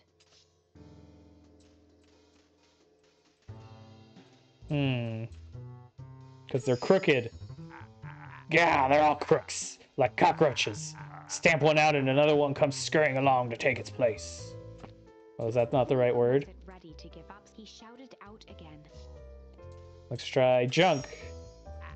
Yeah, what of it? Sonny, I got more junk than a king has copper. Ain't interested. Okay. I think I must be missing a charm. Hide! Brow perked up. What'd you say? Go ahead and hide then. Oh. Luca carried on with vigor. Let a bunch of kids do what needs to be done. We're not afraid. Say what you will about old Joff, and they all do. But you'll never hear him say I hid from nothing. One good stomp of the foot was all Jeff needed to drive his point. What was it you kids needed? Some sort of disguise. I've got just the thing. And while we're at it, that crate should come in handy. This ain't gonna be free, you know. I'm thinking 5 bags of sour gobs should cover it. Put it on my tab. I have a tab. To seal the deal, firm and dusty grip, Jeff reciprocated. Done. Swing by first thing in the morning.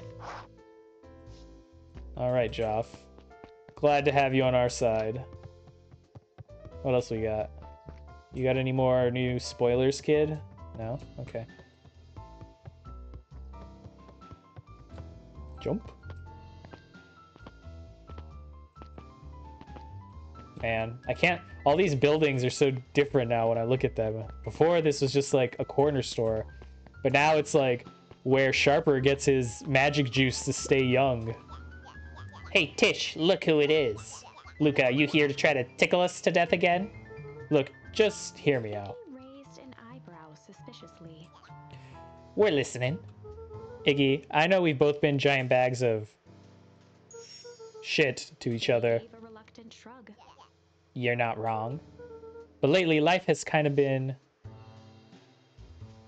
strange, you know? He considered the point. Things have been weird around here.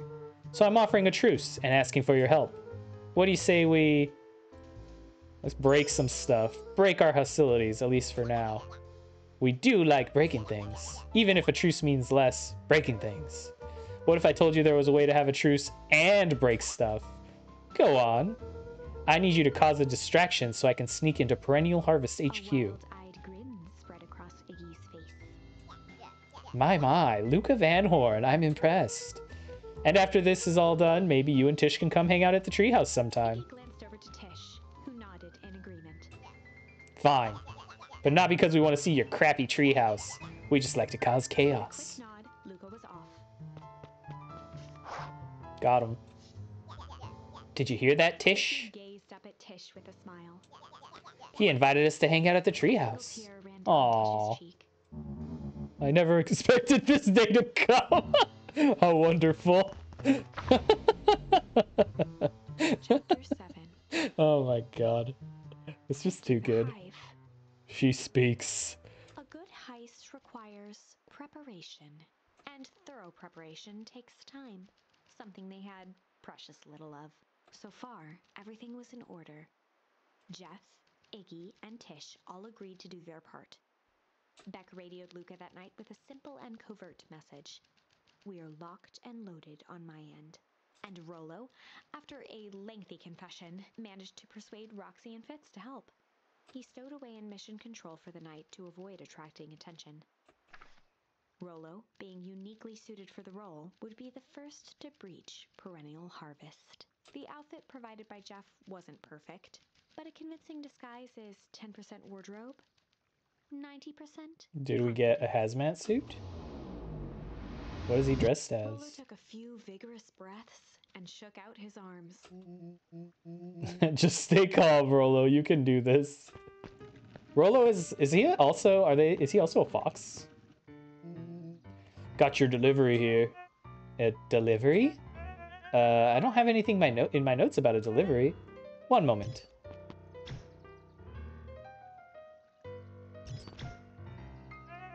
I'm so sorry, but there's no delivery scheduled for this morning. Right. Think quick. That's because this goes directly to the founder. He asked that it be kept secret. Sighed, adjusting his tool belt. You know how the founder can be. I suppose we can leave this one off the Classic scheme, man. Whenever there's like a dictator in control, you just play on their minion's fear of him. Our harvest awaits. Package here for the founder. Oh, I didn't hear anything about... Yeah, this is a need to know kind of thing. I'll just check. And flip through the pages of his clipboard. This goes directly to the founder. I don't have time to fill you in. Oh, I see. If you could just complete this form. Interrupted with urgency in his voice. Every time with the forms. Look, if you want to explain to the founder why I'm late, well, it's your funeral. I'm sorry. What did you say your name was again? I'm... Panicked. Our harvest awaits. Sir? That's a restricted area. Excuse me, sir. Our harvest awaits! Ready to light this candle, Tish? Yup. Suck on this, perennial ham fist.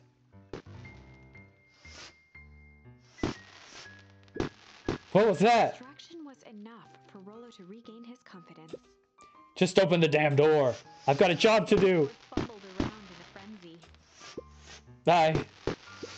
I should check on that noise. Oh, come on! Just buzz me in already! Okay, okay! Dang. Phew! That was close. Our harvest awaits? Hey, I figure, when in doubt, stick with the classics. Well, that was a close one. But you pulled it off. Nice work, Rollo. Alright, everyone knows what to do? Yep, deep engineering is to the north. I'll go with Beck, in case she needs some muscle. I'll head east to the founder's office. You two be safe. Locate the founder's office. I'm gonna walk into this office and Solomon's gonna be sitting in an oversized chair. There's not even any cups for the water. That's because the office is up front, Luca. Okay. What about this one?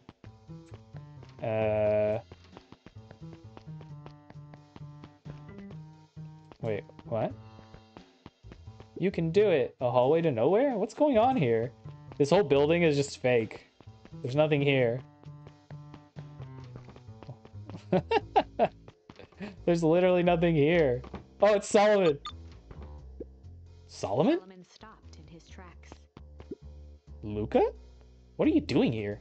It's a long story. Are you okay? Fear of confusion flashed across Solomon's face. His words rushed out dramatically. No, I am most certainly not okay. Some strange people grabbed me and... Were they in hazmat suits? Yes. How did you know? They brought me here and locked me up, and when they were distracted, I ran. Dang, okay, you should stick with me. We've got a plan. Solomon's facade briefly faltered. We?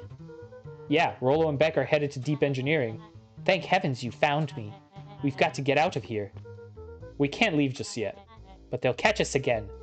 I've got to do something first. When you were running, did you happen to see a door marked Founder? Founder? Why are you looking for him? I'm not. I just need to get into that office. Now that you mention it, I do think I saw a door that said Founder. It was just down this way. I happened to notice a plaque above the door. Office of the Founder? Knocking comes with consequence? Oh, here it is. So it is. It's pretty lucky that I ran into you, or else I might have missed it. Oh no, Luca. Truly fortunate. Tried the handle. Locked. Solomon leaned forward to examine the mechanism. Regrettably, it seems to be some kind of electric lock. I don't see how we could possibly defeat a lock like that. Smiled and looked at his watch. Let's just wait a minute.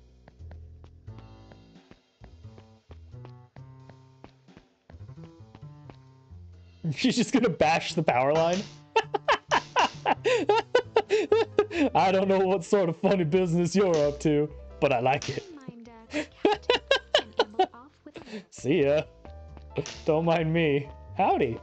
Good afternoon. Oh, The man. light on the keypad changed from red to green. How did you do that? It's good to have friends. Quick, let's get inside before someone spots us. Oh man, Sharper's losing his mind right now. He's like, what is this? Luca switched on his walkie-talkie. Rollo, I'm in. Look, he has a picture of his kids, but he also threw darts at his son. That's disturbing. As expected, there's a control panel. Great timing. We're stuck at the locked door marked number 24601. Need you to get us through. What if someone catches us? We should get out of here. I'm not leaving my friends, Solomon. On the computer screen, a green cursor blinked in a password field. Surely you don't have a way to get around the password. Pecked out his best guess. Underground secrets. The screen blinked to life. Sharper's like, what is happening? How did you just guess that? Oh, this absurd password Rollo heard when he was down here before. It's funny how someone arrogant enough to call themselves the founder uses such a basic password. Or they were thinking several moves ahead, not expecting anyone to guess something so simple. These villain types are always end up outsmarting themselves. Your powers of deduction are as impressive as your luck. Quickly scanned the columns for number 24601. Rollo, I think this should do it. Bingo bango, doors open, Luca. You never fail to impress. What is that slippery lout even doing down here? We have a friend whose mom is in trouble. We're here to get her out. I see. Okay, Luca, I think we're close. The next door is marked number 13806. Again, Luca scrutinized the numbers on the screen. In that moment of distraction, Solomon reached forward and pressed a large red button. Maybe this one opens the lock. Crap, we've got company. Luca, must go faster. One sec, I can't think with all this noise. Skimmed the screen with his finger. Here it is. 13806. Go, go, go. Curse these fumbling hands. My apologies, Luca. Don't beat yourself up. I know you were just trying to help. Oh no, Luca. The clipboards. Oh man, no water cups. Rollo! They're just running around this empty building. Rollo, are you okay? Rollo, come in. Let's care. Approached with a sneer and spoke into his walkie-talkie. You can turn off the alarms. They're trapped. Self-satisfaction, he called into the hallway. That, my dears, is a dead end. Nowhere to run. Rollo, where are you? Are you okay? Yeah, I think we lost them. Making our way back to Nellie's office. Oh, they just got baited. Okay, you two rabble-rousers are coming with us. Nope. Make a break for it! Just kicks him and runs off. Did that little shit just kick me? Don't just stand there. After them! Okay, I think that worked. Roxy and Fitz have them on a wild goose chase. I'm having trouble following what just happened. Like I said, it's good to have friends. Oh my god. What must be going through his mind right now? He's just like, am I really being outsmarted by like a pack of 10-year-olds? Well, how long do you think Roxy can distract them? How long can Roxy keep someone so pissed off they can't see straight? Let's just say we've got time. Entering Nellie's office now. Mom! Oh, honey, what did you do to your hair? I thought you'd be happy. I finally used the Young Chemist lab kit. You sure have a knack for making me incredibly proud in the most frustrating ways. We need you to get out of here. We? Who's your adult friend? Oh, I'm not an adult. Ever heard of a growth spurt? I had more of a growth spew. No, that's not possible. Over to examine his teeth. Substantial banding on the enamel of the molars, consistent with Tempest liquamine exposure. Is that what you call the gunk they forced me to drink? You drank it? Oh no. They told me it was only being tested on plants. Oh, Beck, sweetie, I promise I didn't know. Mom, what the hell is going on at this place? I was brought here to work on the discovery of a lifetime. A novel chemical compound was discovered under Beacon Pines in a wellspring they called the Source. They named it Tempest liquamine. It pulls energy from its surroundings in order to fundamentally alter matter's relationship to time. Blah, blah. It's like science mumbo jumbo. It was secret to Valentine's fertilizer. They harvested the source, infusing small amounts of Tempest liquamine into the product. It worked wonders, drastically accelerating plant growth. Crops would be ready to harvest in a fraction of the time, but it led to complications. The foul harvest. Perennial Harvest came in to clean up the mess, to succeed where Valentine failed. But Tempest liquamine is rebellious. Rebellious?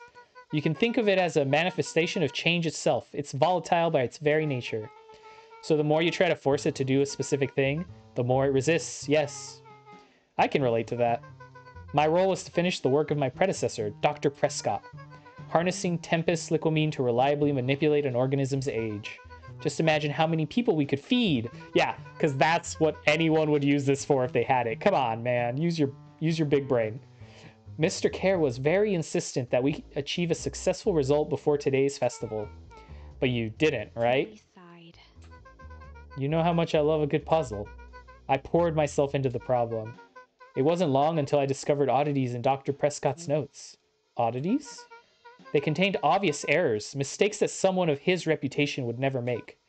So I fixed them, and now we get to replace my entire wardrobe. I really am truly sorry. Man, these clothes were all hand-me-downs anyways. It sounds like Dr. Prescott figured it out, got cold feet, and intentionally sabotaged his own work. I had considered that possibility. I sent a letter asking him to clarify his thinking. Mom, Dr. Prescott is dead. Care had him killed. What? I overheard them talking about it on the radio. That's why we gotta get you out of here.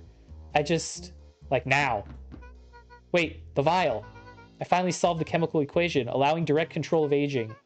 Mr. Care picked it up just before you came. All the more reason we gotta hightail it. Luca, we got Dr. Modewell heading your way now. Roger that. Be careful. Alright, everything's on track. And what is your plan for escape? We'll go over everything when they get here. In the meantime, maybe we can dig up some more info. Malice 80 proof whiskey. A hard drink for a hard man. Wow, even his alcohol is arrogant. I should just smother you right now. What's that? I said I shouldn't bother you right now. Don't be silly, you're no bother at all.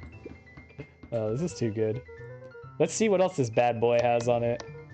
Security systems, the time card logs, payroll. You know, for being so evil, this guy sure is boring. Solomon once again muttered under his breath. Just you wait. Huh? Oh, nothing. Luca tugged on each of the cabinets. Dang, this must be the good stuff. They're all locked. Perhaps he's not as careless as you suspected. Or maybe he leaves the key somewhere obvious, like his desk. It looks like the founder was helping Care plan the festival. Why would such a secretive leader be obsessed with the party? Only time will tell. Luca held his hand up to the ashtray. Still warm. He must have been in here recently. Ew, this little kid was smoking. That's just gross. I want to find the key for the cabinet. Oh, wait. Do I? Well, I guess maybe... No, I mean, that'd be silly, as if the key from the memory was the cabinet key. I'm really sorry you got dragged into this mess, Solomon. You needn't worry about me. Well, I feel bad either way. We're gonna get you out of this, I promise. With a subtle, quivering lip, a smile crawled across Solomon's face. They heard the trampling of frantic footsteps from the hallway. Lock it, lock it, lock it! Locked. That was close. When we left Nellie's office, it was swarming with clipboards. We barely got away. Did they follow you? Rollo. Before we start tossing blame around, is it possible someone ordered a pizza?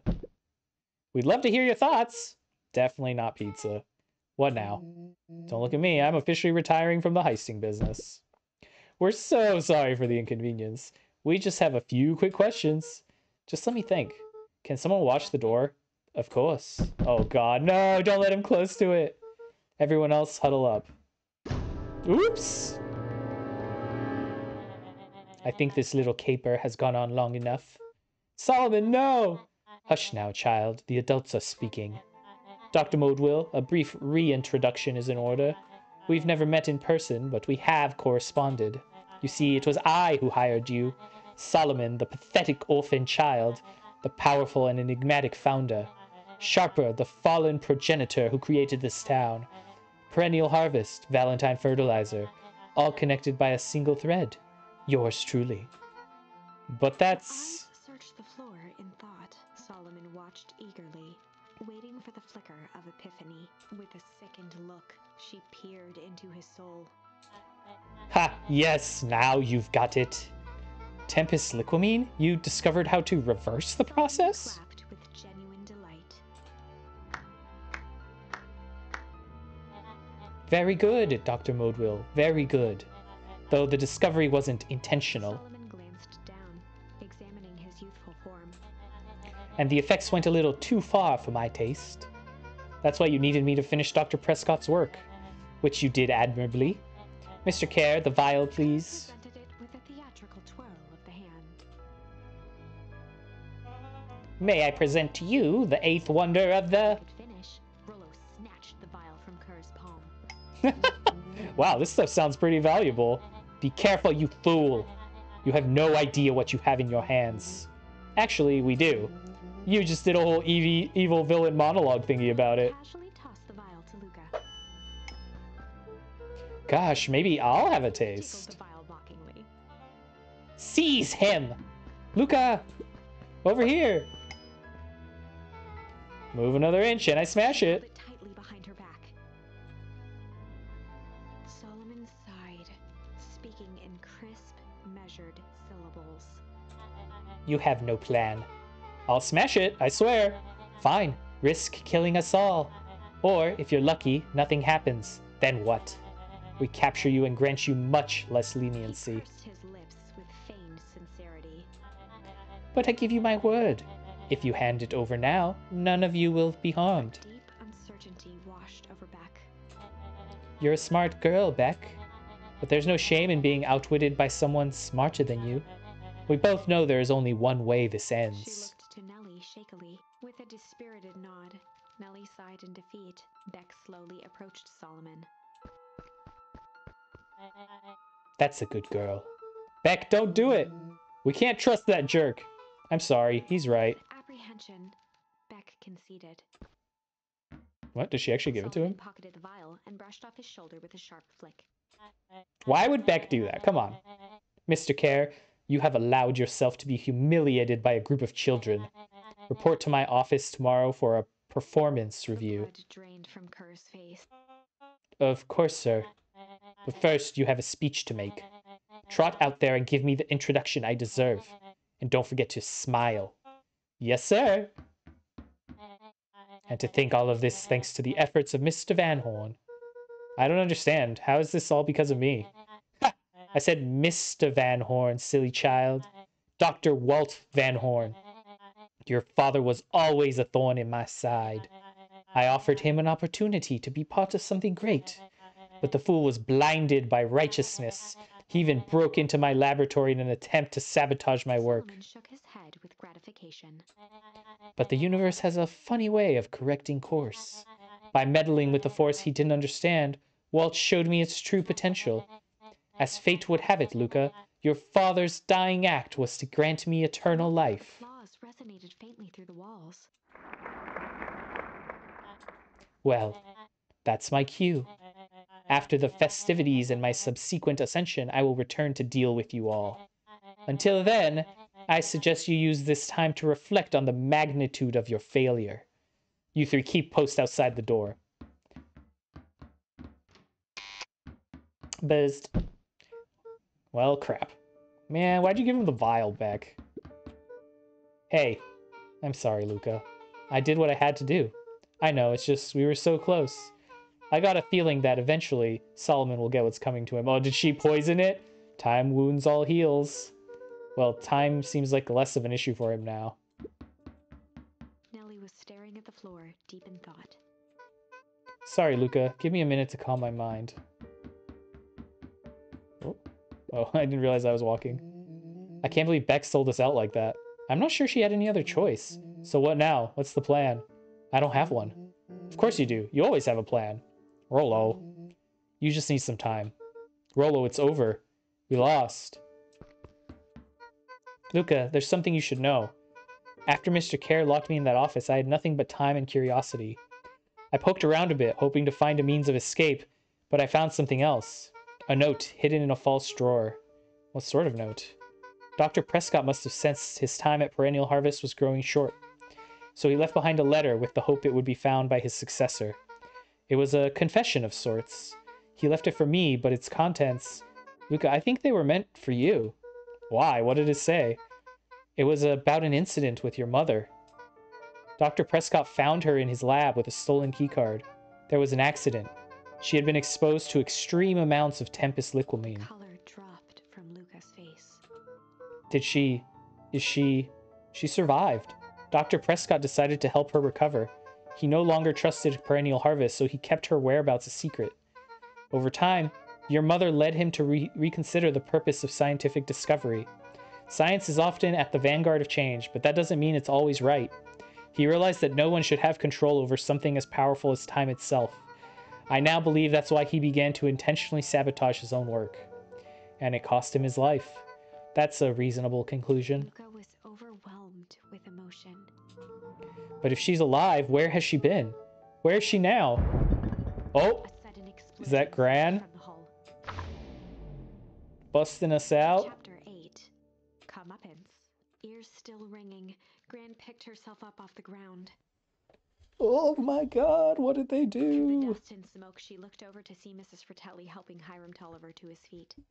She'd had to beg, borrow, and steal to acquire those explosives. How many nights had she spent visualizing how she'd use them to make things right? And now, her one shot at destroying the source, that damned hole that swallowed so much of her life, was gone.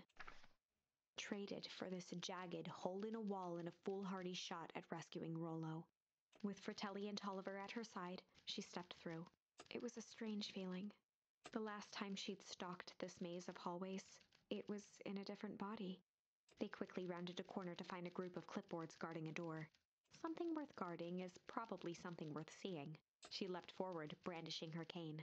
If her last chance at vengeance for things lost was truly gone, she would just have to fight to keep what she still had. Dang. Did Gran take them out? Yeah, I guess so. Well, she had the other two as well. Gran? What are you doing here? Luca, what are you doing here? We're here to save Nellie. We're here to save Rollo. Hey, Mrs. Lucas Gran. That's awful nice of you. But I'm fine. Oh no, what did they? Gran, there's no time to explain. We have to go now. Come on, everyone. We've got a party to crash. They made their way out from deep within Perennial Harvest, just as Solomon finished up his speech. Thankfully, we can dispense with the formalities from here on out. Solomon pulled a glass vial from his pocket. We've got to stop him. In one smooth motion, he downed its contents. A triumphant smile grew across Solomon's lips. No! Well, I guess that's it. We lost. I wouldn't be so sure about that. What did Beck do to it? With a mischievous look, Beck elbowed Luca. Remember when I had the vial behind my back? I might have tweaked his wonder potion with a little malice. I might have tweaked his wonder potion with a little malice. Malice? The whiskey from his office? Yep, dude had an unfinished glass on his desk. Figured his grow juice could use a little hair of the dog. You can all call me Sharper Valentine. His body and face began to contort and expand as he disappeared into a belching green mist. Oh man, what's gonna happen to him?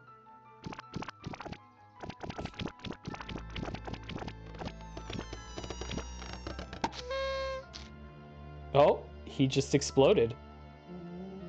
Now that's what I call 80 poof whiskey. Damn, dude. I just got an achievement called Pop Goes the Weasel. At the now empty stage. The quiet was broken when William Kerr sprinted off stage and into the distance. He was never seen around Beacon Pines, or anywhere else for that matter, again. Watching the silhouette of Kerr disappear over the horizon, Luca began to laugh. First, a low chuckle that became uncontrolled, heaving laughter. Through his He tears, just popped he like a was vaguely balloon. aware that the crowd had begun to laugh with him. The end. That was Well, unexpected. Perhaps a bit of an absurd ending for yeah. my taste, but I'm only ready. I mean, it's not the worst one. At least it's not like an ending where we die. Let's try a different one, though. I want to see what the other options do to him. What about a little junk? I might have tweaked his wonder potion with a little junk. Can't wait to see the look on his face when he realizes he drank his own cigar, Ash. How did ashes get into the vial? It was pretty easy to mess with the vial when it was behind my back. Oh, that's sneaky. Well, it's a bad habit anyways. Pa always says bad habits are like 50-yard field goals. Huh? Hard to kick. You can all call me Sharper Valentine. His body and face began to contort and expand as he... Everyone's just watching. Did he just turn to ash? Oh, whoa. He just got Thanos snapped. See ya. Well, that's one way to kick a bad habit. As the last of what was once Sharper Valentine wafted into the air, Still the crowd numb. forget Sharper Valentine was gone for good. His See ya. end would be a new beginning for Beacon Pines, a new chance to let go of the things they had lost and grab hold of a new future. The end. The end. Well, I'd be lying if I said that wasn't a bit gratifying. If that feels to you like a good note to end on, I won't stand in your way. I do want to see the last one. I might have tweaked his wonder potion with a little change. Like, pocket change? Your unlucky penny! Yeah, I plopped it in the vial when no one was looking. What's that going to do? No idea. That's the beauty of science. Now we observe. You can all call me Sharper Valentine. His body and face began to contort and expand as he That animation is so funny. Oh. Holy crap, he's a baby? Yeah, but he's still Sharper, right? What he was no longer matters. No, he's a little baby. This is an innocent child.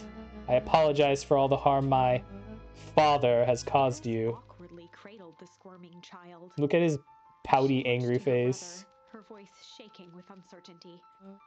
Augustus, what do we do what Valentines always do. What must be done.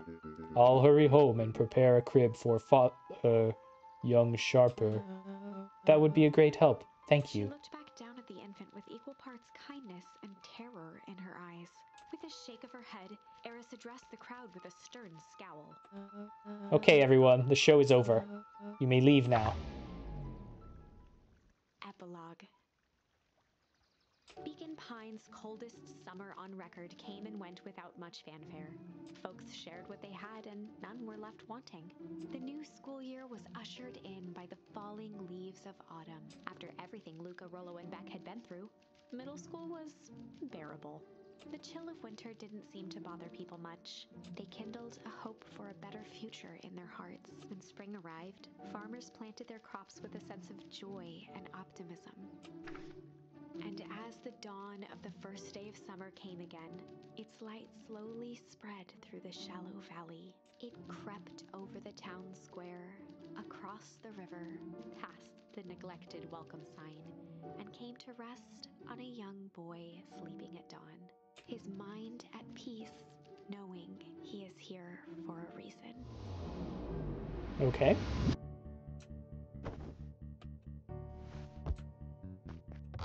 Change into my clothes. Rollo, are you up yet? Roger that. It's a beautiful day at Mission Control. You gonna swing by? Be there in a minute. Oh my god, is Rollo still an adult? Over time, Eleanor began moving Walt's old things out of the closet and into storage.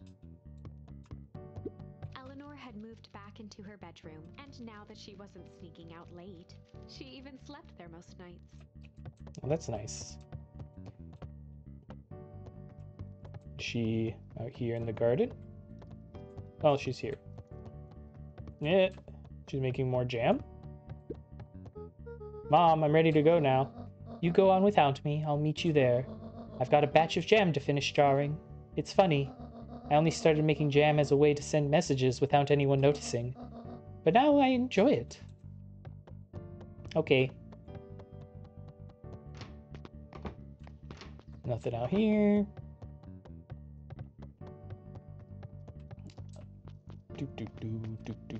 Let's go visit his dad. Although now we know that's not really where his dad is, so that's kind of messed up. Oh good, they removed it. That makes sense.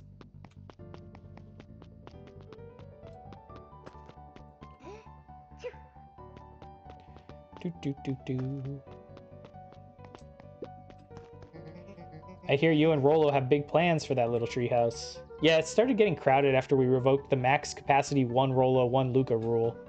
So we decided to expand. But at least we've got some help with that. How's the internship at Nelly and Ilona's shop going? It's been great. I'm hoping it helps me get into the School of Agriculture up at State. Also, Nelly said she'd write a letter of recommendation, which would be huge. I just can't help but worry about leaving Rollo. He's grown up so fast, but he's still my little brother. Yeah, he had a heck of a growth spurt. I don't mean grown, literally. This morning he was up and finished his chores before I even had breakfast. Well, some of that might be his excitement about the treehouse renovations. Don't tell him this, because it'll go to his head, but I'm really proud of that little punk. I'm sure he feels the same way, but he's just too dang proud to tell you. I know. So they just left him as an adult? So messed up, man. Oh, it's Solemn, or Gus, yeah. Oh, he's smiling now. How's the tree planting going? Couldn't be better. I'm so grateful to Ilona and Nelly for letting me help. I just wasn't built to be a mayor. Too much bureaucracy. Gus, we finished cleaning up the sidewalks. What's next? Perennial harvest collapsed. Most of the clipboards skipped town, but some stuck around and dedicated themselves to making things right. Anyone with a knack for art can help paint the new offices. You can count on us. Well, it looks like you really found your calling. I never really felt comfortable telling people what to do. Now, this right here. This is something I can be proud of. Aw. I'm glad he's got his own little happy ending there. Luca, get this. I managed to reel in an actual fish this morning. Seriously? Yeah, honest to goodness. Flip-flopping, swim-slamming fish. I don't think I ever caught an actual fish here. Been at least 7 years since I caught one. I'd say it's a good omen. What'd you do with the fish? Oh, I released it back into the pond. I'm hoping to catch it again tomorrow. Oh my god, this poor fish. It's gonna be subject to eternal torment. How's the napping this morning? The most underrated part of a good nap is the view. And the view's getting greener every day. Nice. I see you decided on a name. Yep, we had to clear out all the old stuff before putting on the final touch. Slow and Dirty Harvest is now official. I like it. It was actually Nelly's idea. There's still a lot of work to do, and the name serves as a reminder. Just because progress is important doesn't mean change should happen fast. In fact, I've learned that the more you care about something, the more important it is to take things slow. Our motto is go slow and fix things. Amen to that. A little dig at Silicon Valley, I see. Gotta get to the treehouse. Alright, go to the treehouse. I really want to go back to the diner. A little higher. Yup. A little lower. Yup. A little higher. Yup. Oh my god. I'm telling you, the angle isn't the issue. We need more power to the radio. Oh my god. He's still an adult. This is so messed up. Why don't they fix him? Would you tell him it's not the angle? Hey, I'm not in charge of antenna redesign. Fine, fine. Iggy, just don't do anything drastic until we get back. Who, me? Tish, you're in charge while I'm gone. Yup. They'll be fine, right? It'll be fine. If we really want Mission Control to turn into something bigger and better, we have to loosen our grip a bit. You're right. Lead the way. Check in with Beck. Okay. Is there anything up here to look at? Maybe some new photos of everyone hanging out or something? That'd be sweet. No? Okay. Well, let's get out.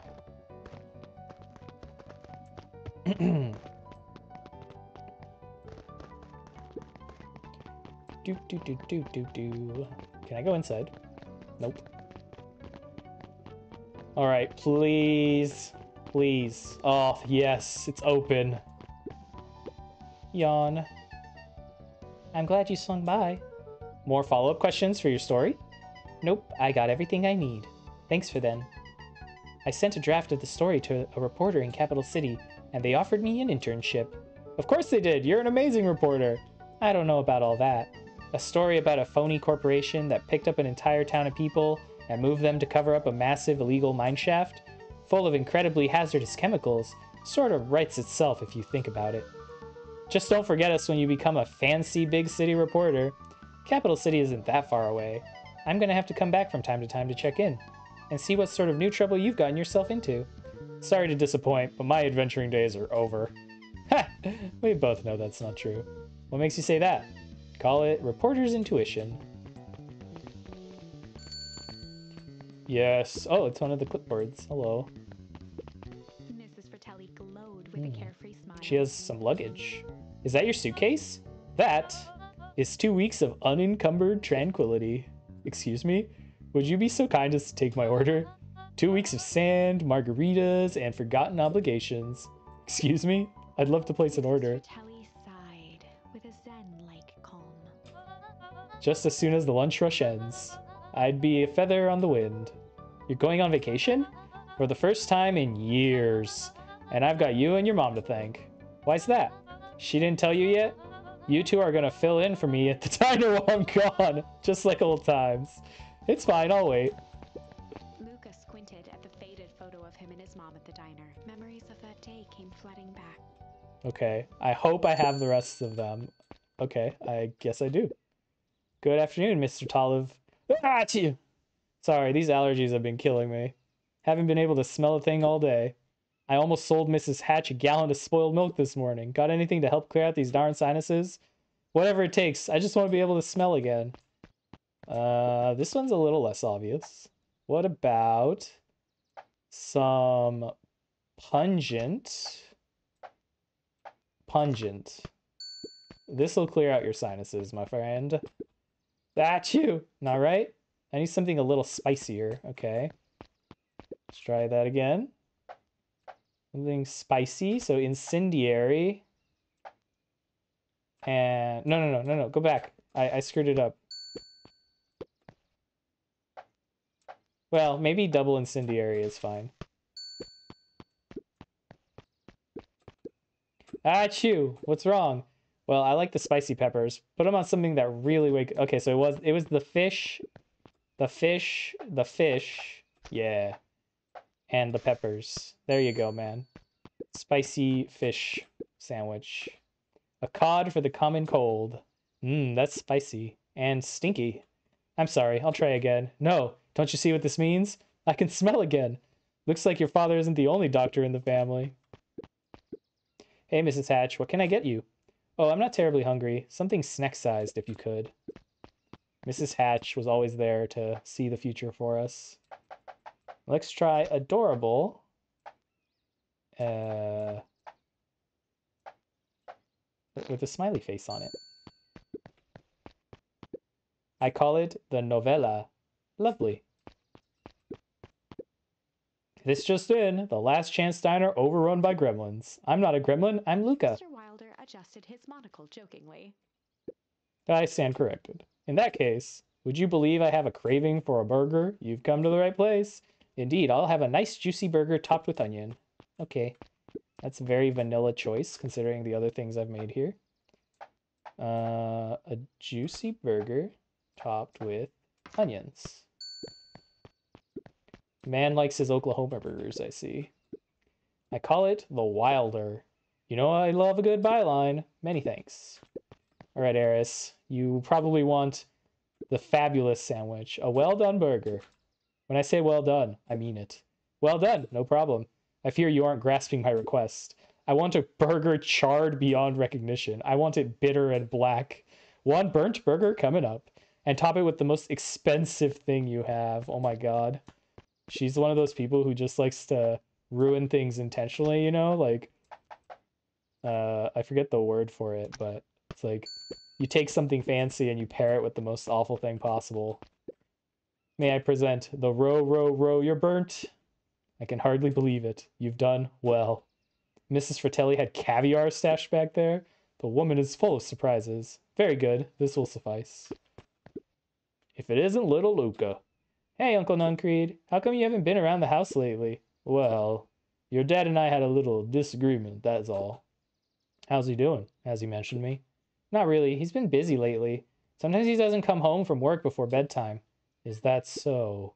Well, tell him I'm thinking of him. You seem sad. Nonsense. What can I get you for lunch? Matter of fact is, I don't have much of an appetite right now. But Uncle Nuncreed, you gotta eat. I'll make you something special. That'll cheer you up. Something special. Something special. Oh my god, there's so much meat. Let's give him the lavish indulgent. Oh yes, the meat on meat, my friend. I've got so many stacks of meat for you. I'm sorry, Luca. It seems I still can't muster much of an appetite. Hang on. I'll make something to cheer you up. Okay. We'll put the smiley face on the burger. That'll cheer him up. But what will make it special? I still think the lavish is where it's at, man. Give you a little smiley face. I call it the cheers looking at you, kid. One burger with a side of good vibes. Oh, Luca, you sweet boy. Down and patted Luca's shoulder with an enormous hand. You got a lot of your daddy in you, don't you? I guess so. Run along. I'll do my best to clean my plate. I have a coupon here for one free burger. What'll it be? Well, I have a lot of mouths to feed, so give me the biggest burger you have. They must eat a lot, huh? You have no idea. Oh, and throw some lettuce on top. Okay. Give you the same thing as Nuncreed. The Giga Stack with some lettuce.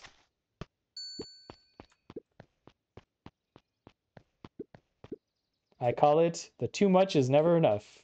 That should keep them at bay. Thank you.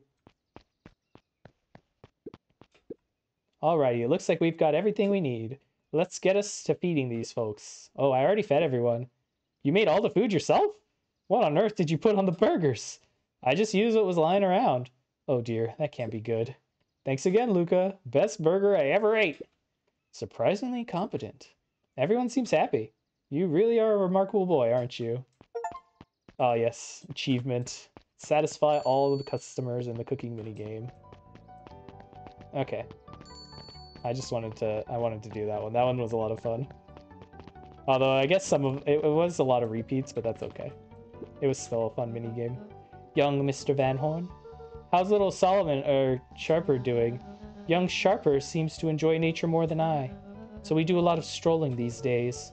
Has he, you know, attempted to crawl out of his crib and plot world domination? Yeah. Thankfully, no. I spoke at length with Dr. Modwell, and she feels that Sharper's infant mind was not developed enough to retain his previous memories. For all intents and purposes, this child is unmolded clay. Let's hope he's a little nicer the second time around.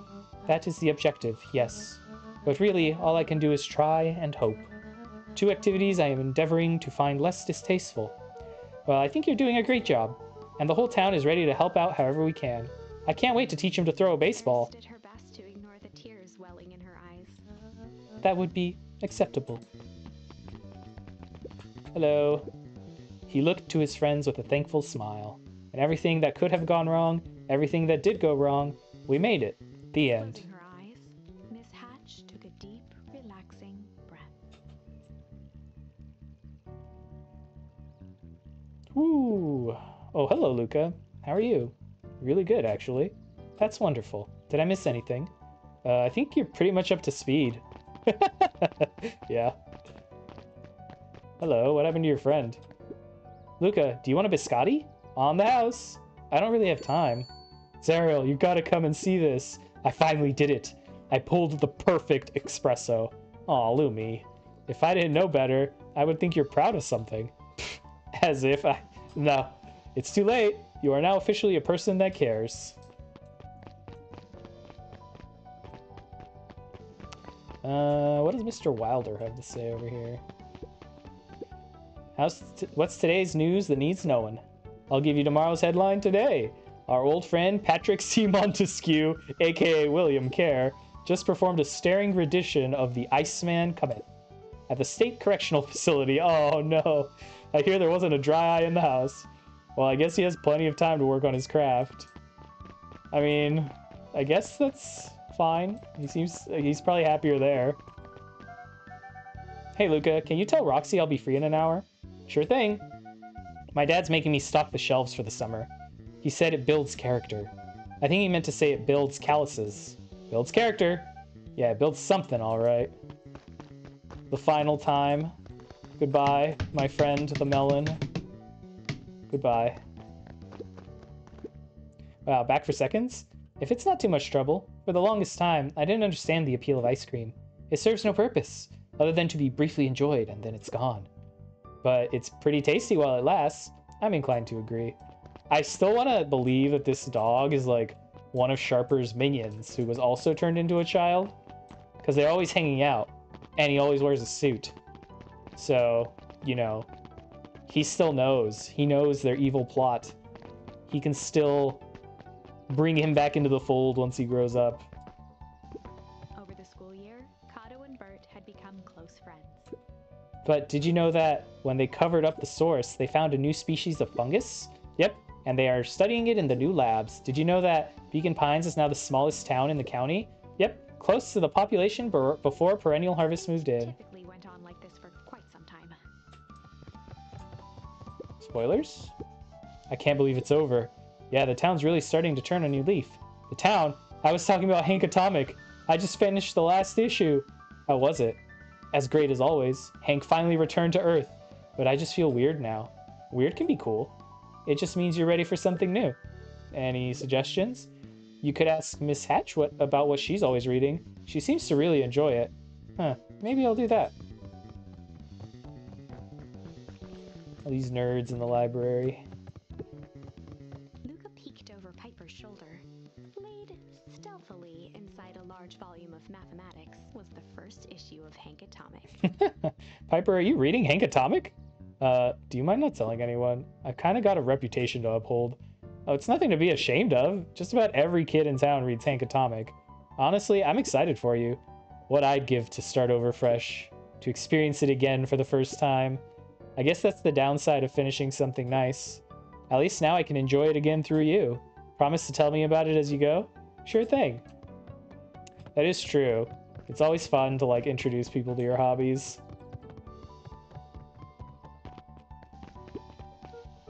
Hey, Mr. Nuncreed.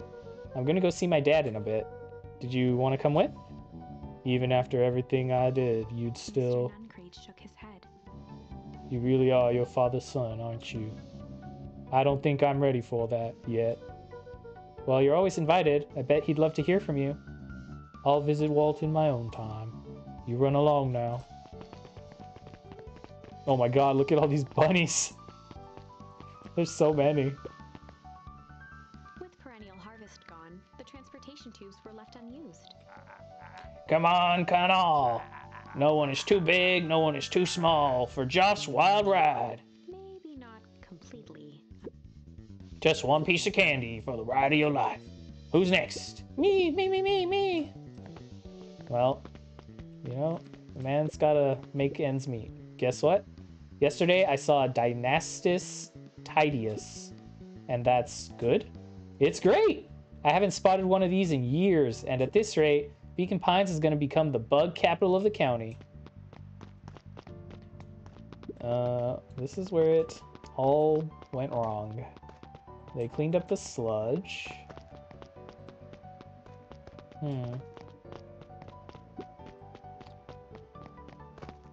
Where was I supposed to go? Oh, right, I was supposed to go meet Beck. I have news I think you'll enjoy. This morning, I unpacked my last box. You're officially moved in. It's just a box. Let's not blow this out of proportion. It sounds an awful lot like putting down roots. I guess I decided this place is root-worthy. You're gonna be stuck with me for the foreseeable future. I do have to warn you, most years aren't going to be as interesting as this one. I think I'll manage. Ready? Before we go, there's a bit of a surprise. Okay. There's a tree. My mom's prepared this tree especially for you. They didn't have to do that. It wasn't just them. Just about the whole town pitched in. We all owe you. It should do okay in the cold of Old Beacon Pines, and thrives as things warm up. That's perfect.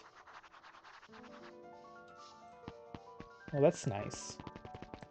They've given him a tree he can plant back at his dad's grave.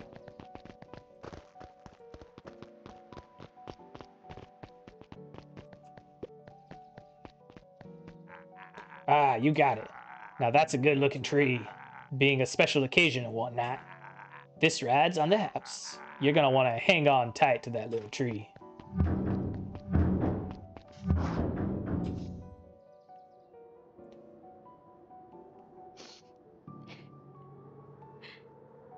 I think this is it. The end I've been waiting for. Honestly, I began to lose hope of ever finding it. But then you came along. I don't know exactly how to thank you. It's hard to explain how much this means to me. It's funny, now that our time together is finally ending. I'm at a loss for words. Let's just watch the end together.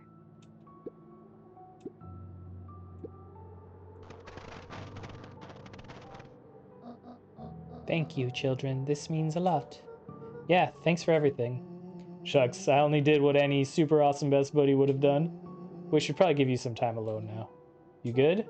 Yeah, I am. It's been a wild year. How are you feeling? Everyone keeps asking me that. I'm fine, really. Pa always said the only thing fitter than a fiddle is a cello. I feel like a dang cello. Well, if you ever stop feeling like a cello, I'm here for you. I know, you don't even have to say it. You two make an awesome pair. Excuse me. We're a trio now? Yep. Thanks. There's just one thing missing now that you're part of our group. Missing? Let me tell you a little story about a man named Hank Atomic. Oh god. I won't be long. We'll be waiting for you back at the phone booth. I found the perfect way to start our summer. You've got some good friends. I'm so proud of you. Your father would be so proud. I know. Mom, can I ask you a question? Do you ever dream about Dad? Not a night goes by that I don't. Are you ever afraid that you're going to forget him? Forget what he looked like? Forget his voice? No, because so much of him lives on in you. He loved that old tree, but I know he would have loved this one more. Because his two favorite people planted it. I'll give you two a moment. Aw, that's so sweet. Hey, Dad. Dr. Modwell says that over the next few years this place should warm up. So you won't have to be so cold for much longer. I think I finally understand why you left that night. There were things you believed in. Big things. Those beliefs were the things that made you you. If you wouldn't have stood up to Sharper, stood up to what you believed in, you wouldn't have been the same person anymore.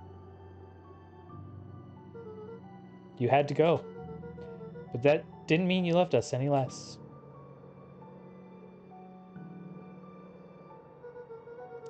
I might not visit you as much as I used to. I know you understand.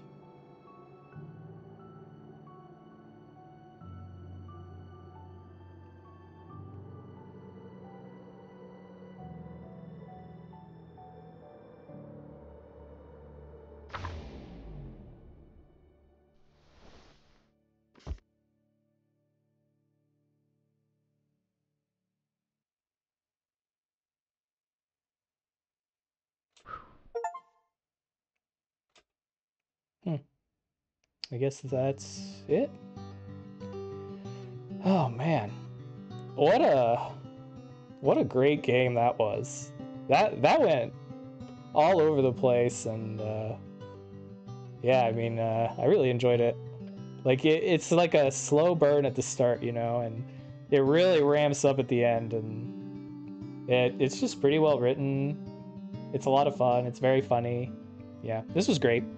I guess if somebody watched all of these, you know, thanks for playing along with me. I hope you enjoyed it as much as I did, and I will see you next time. Bye.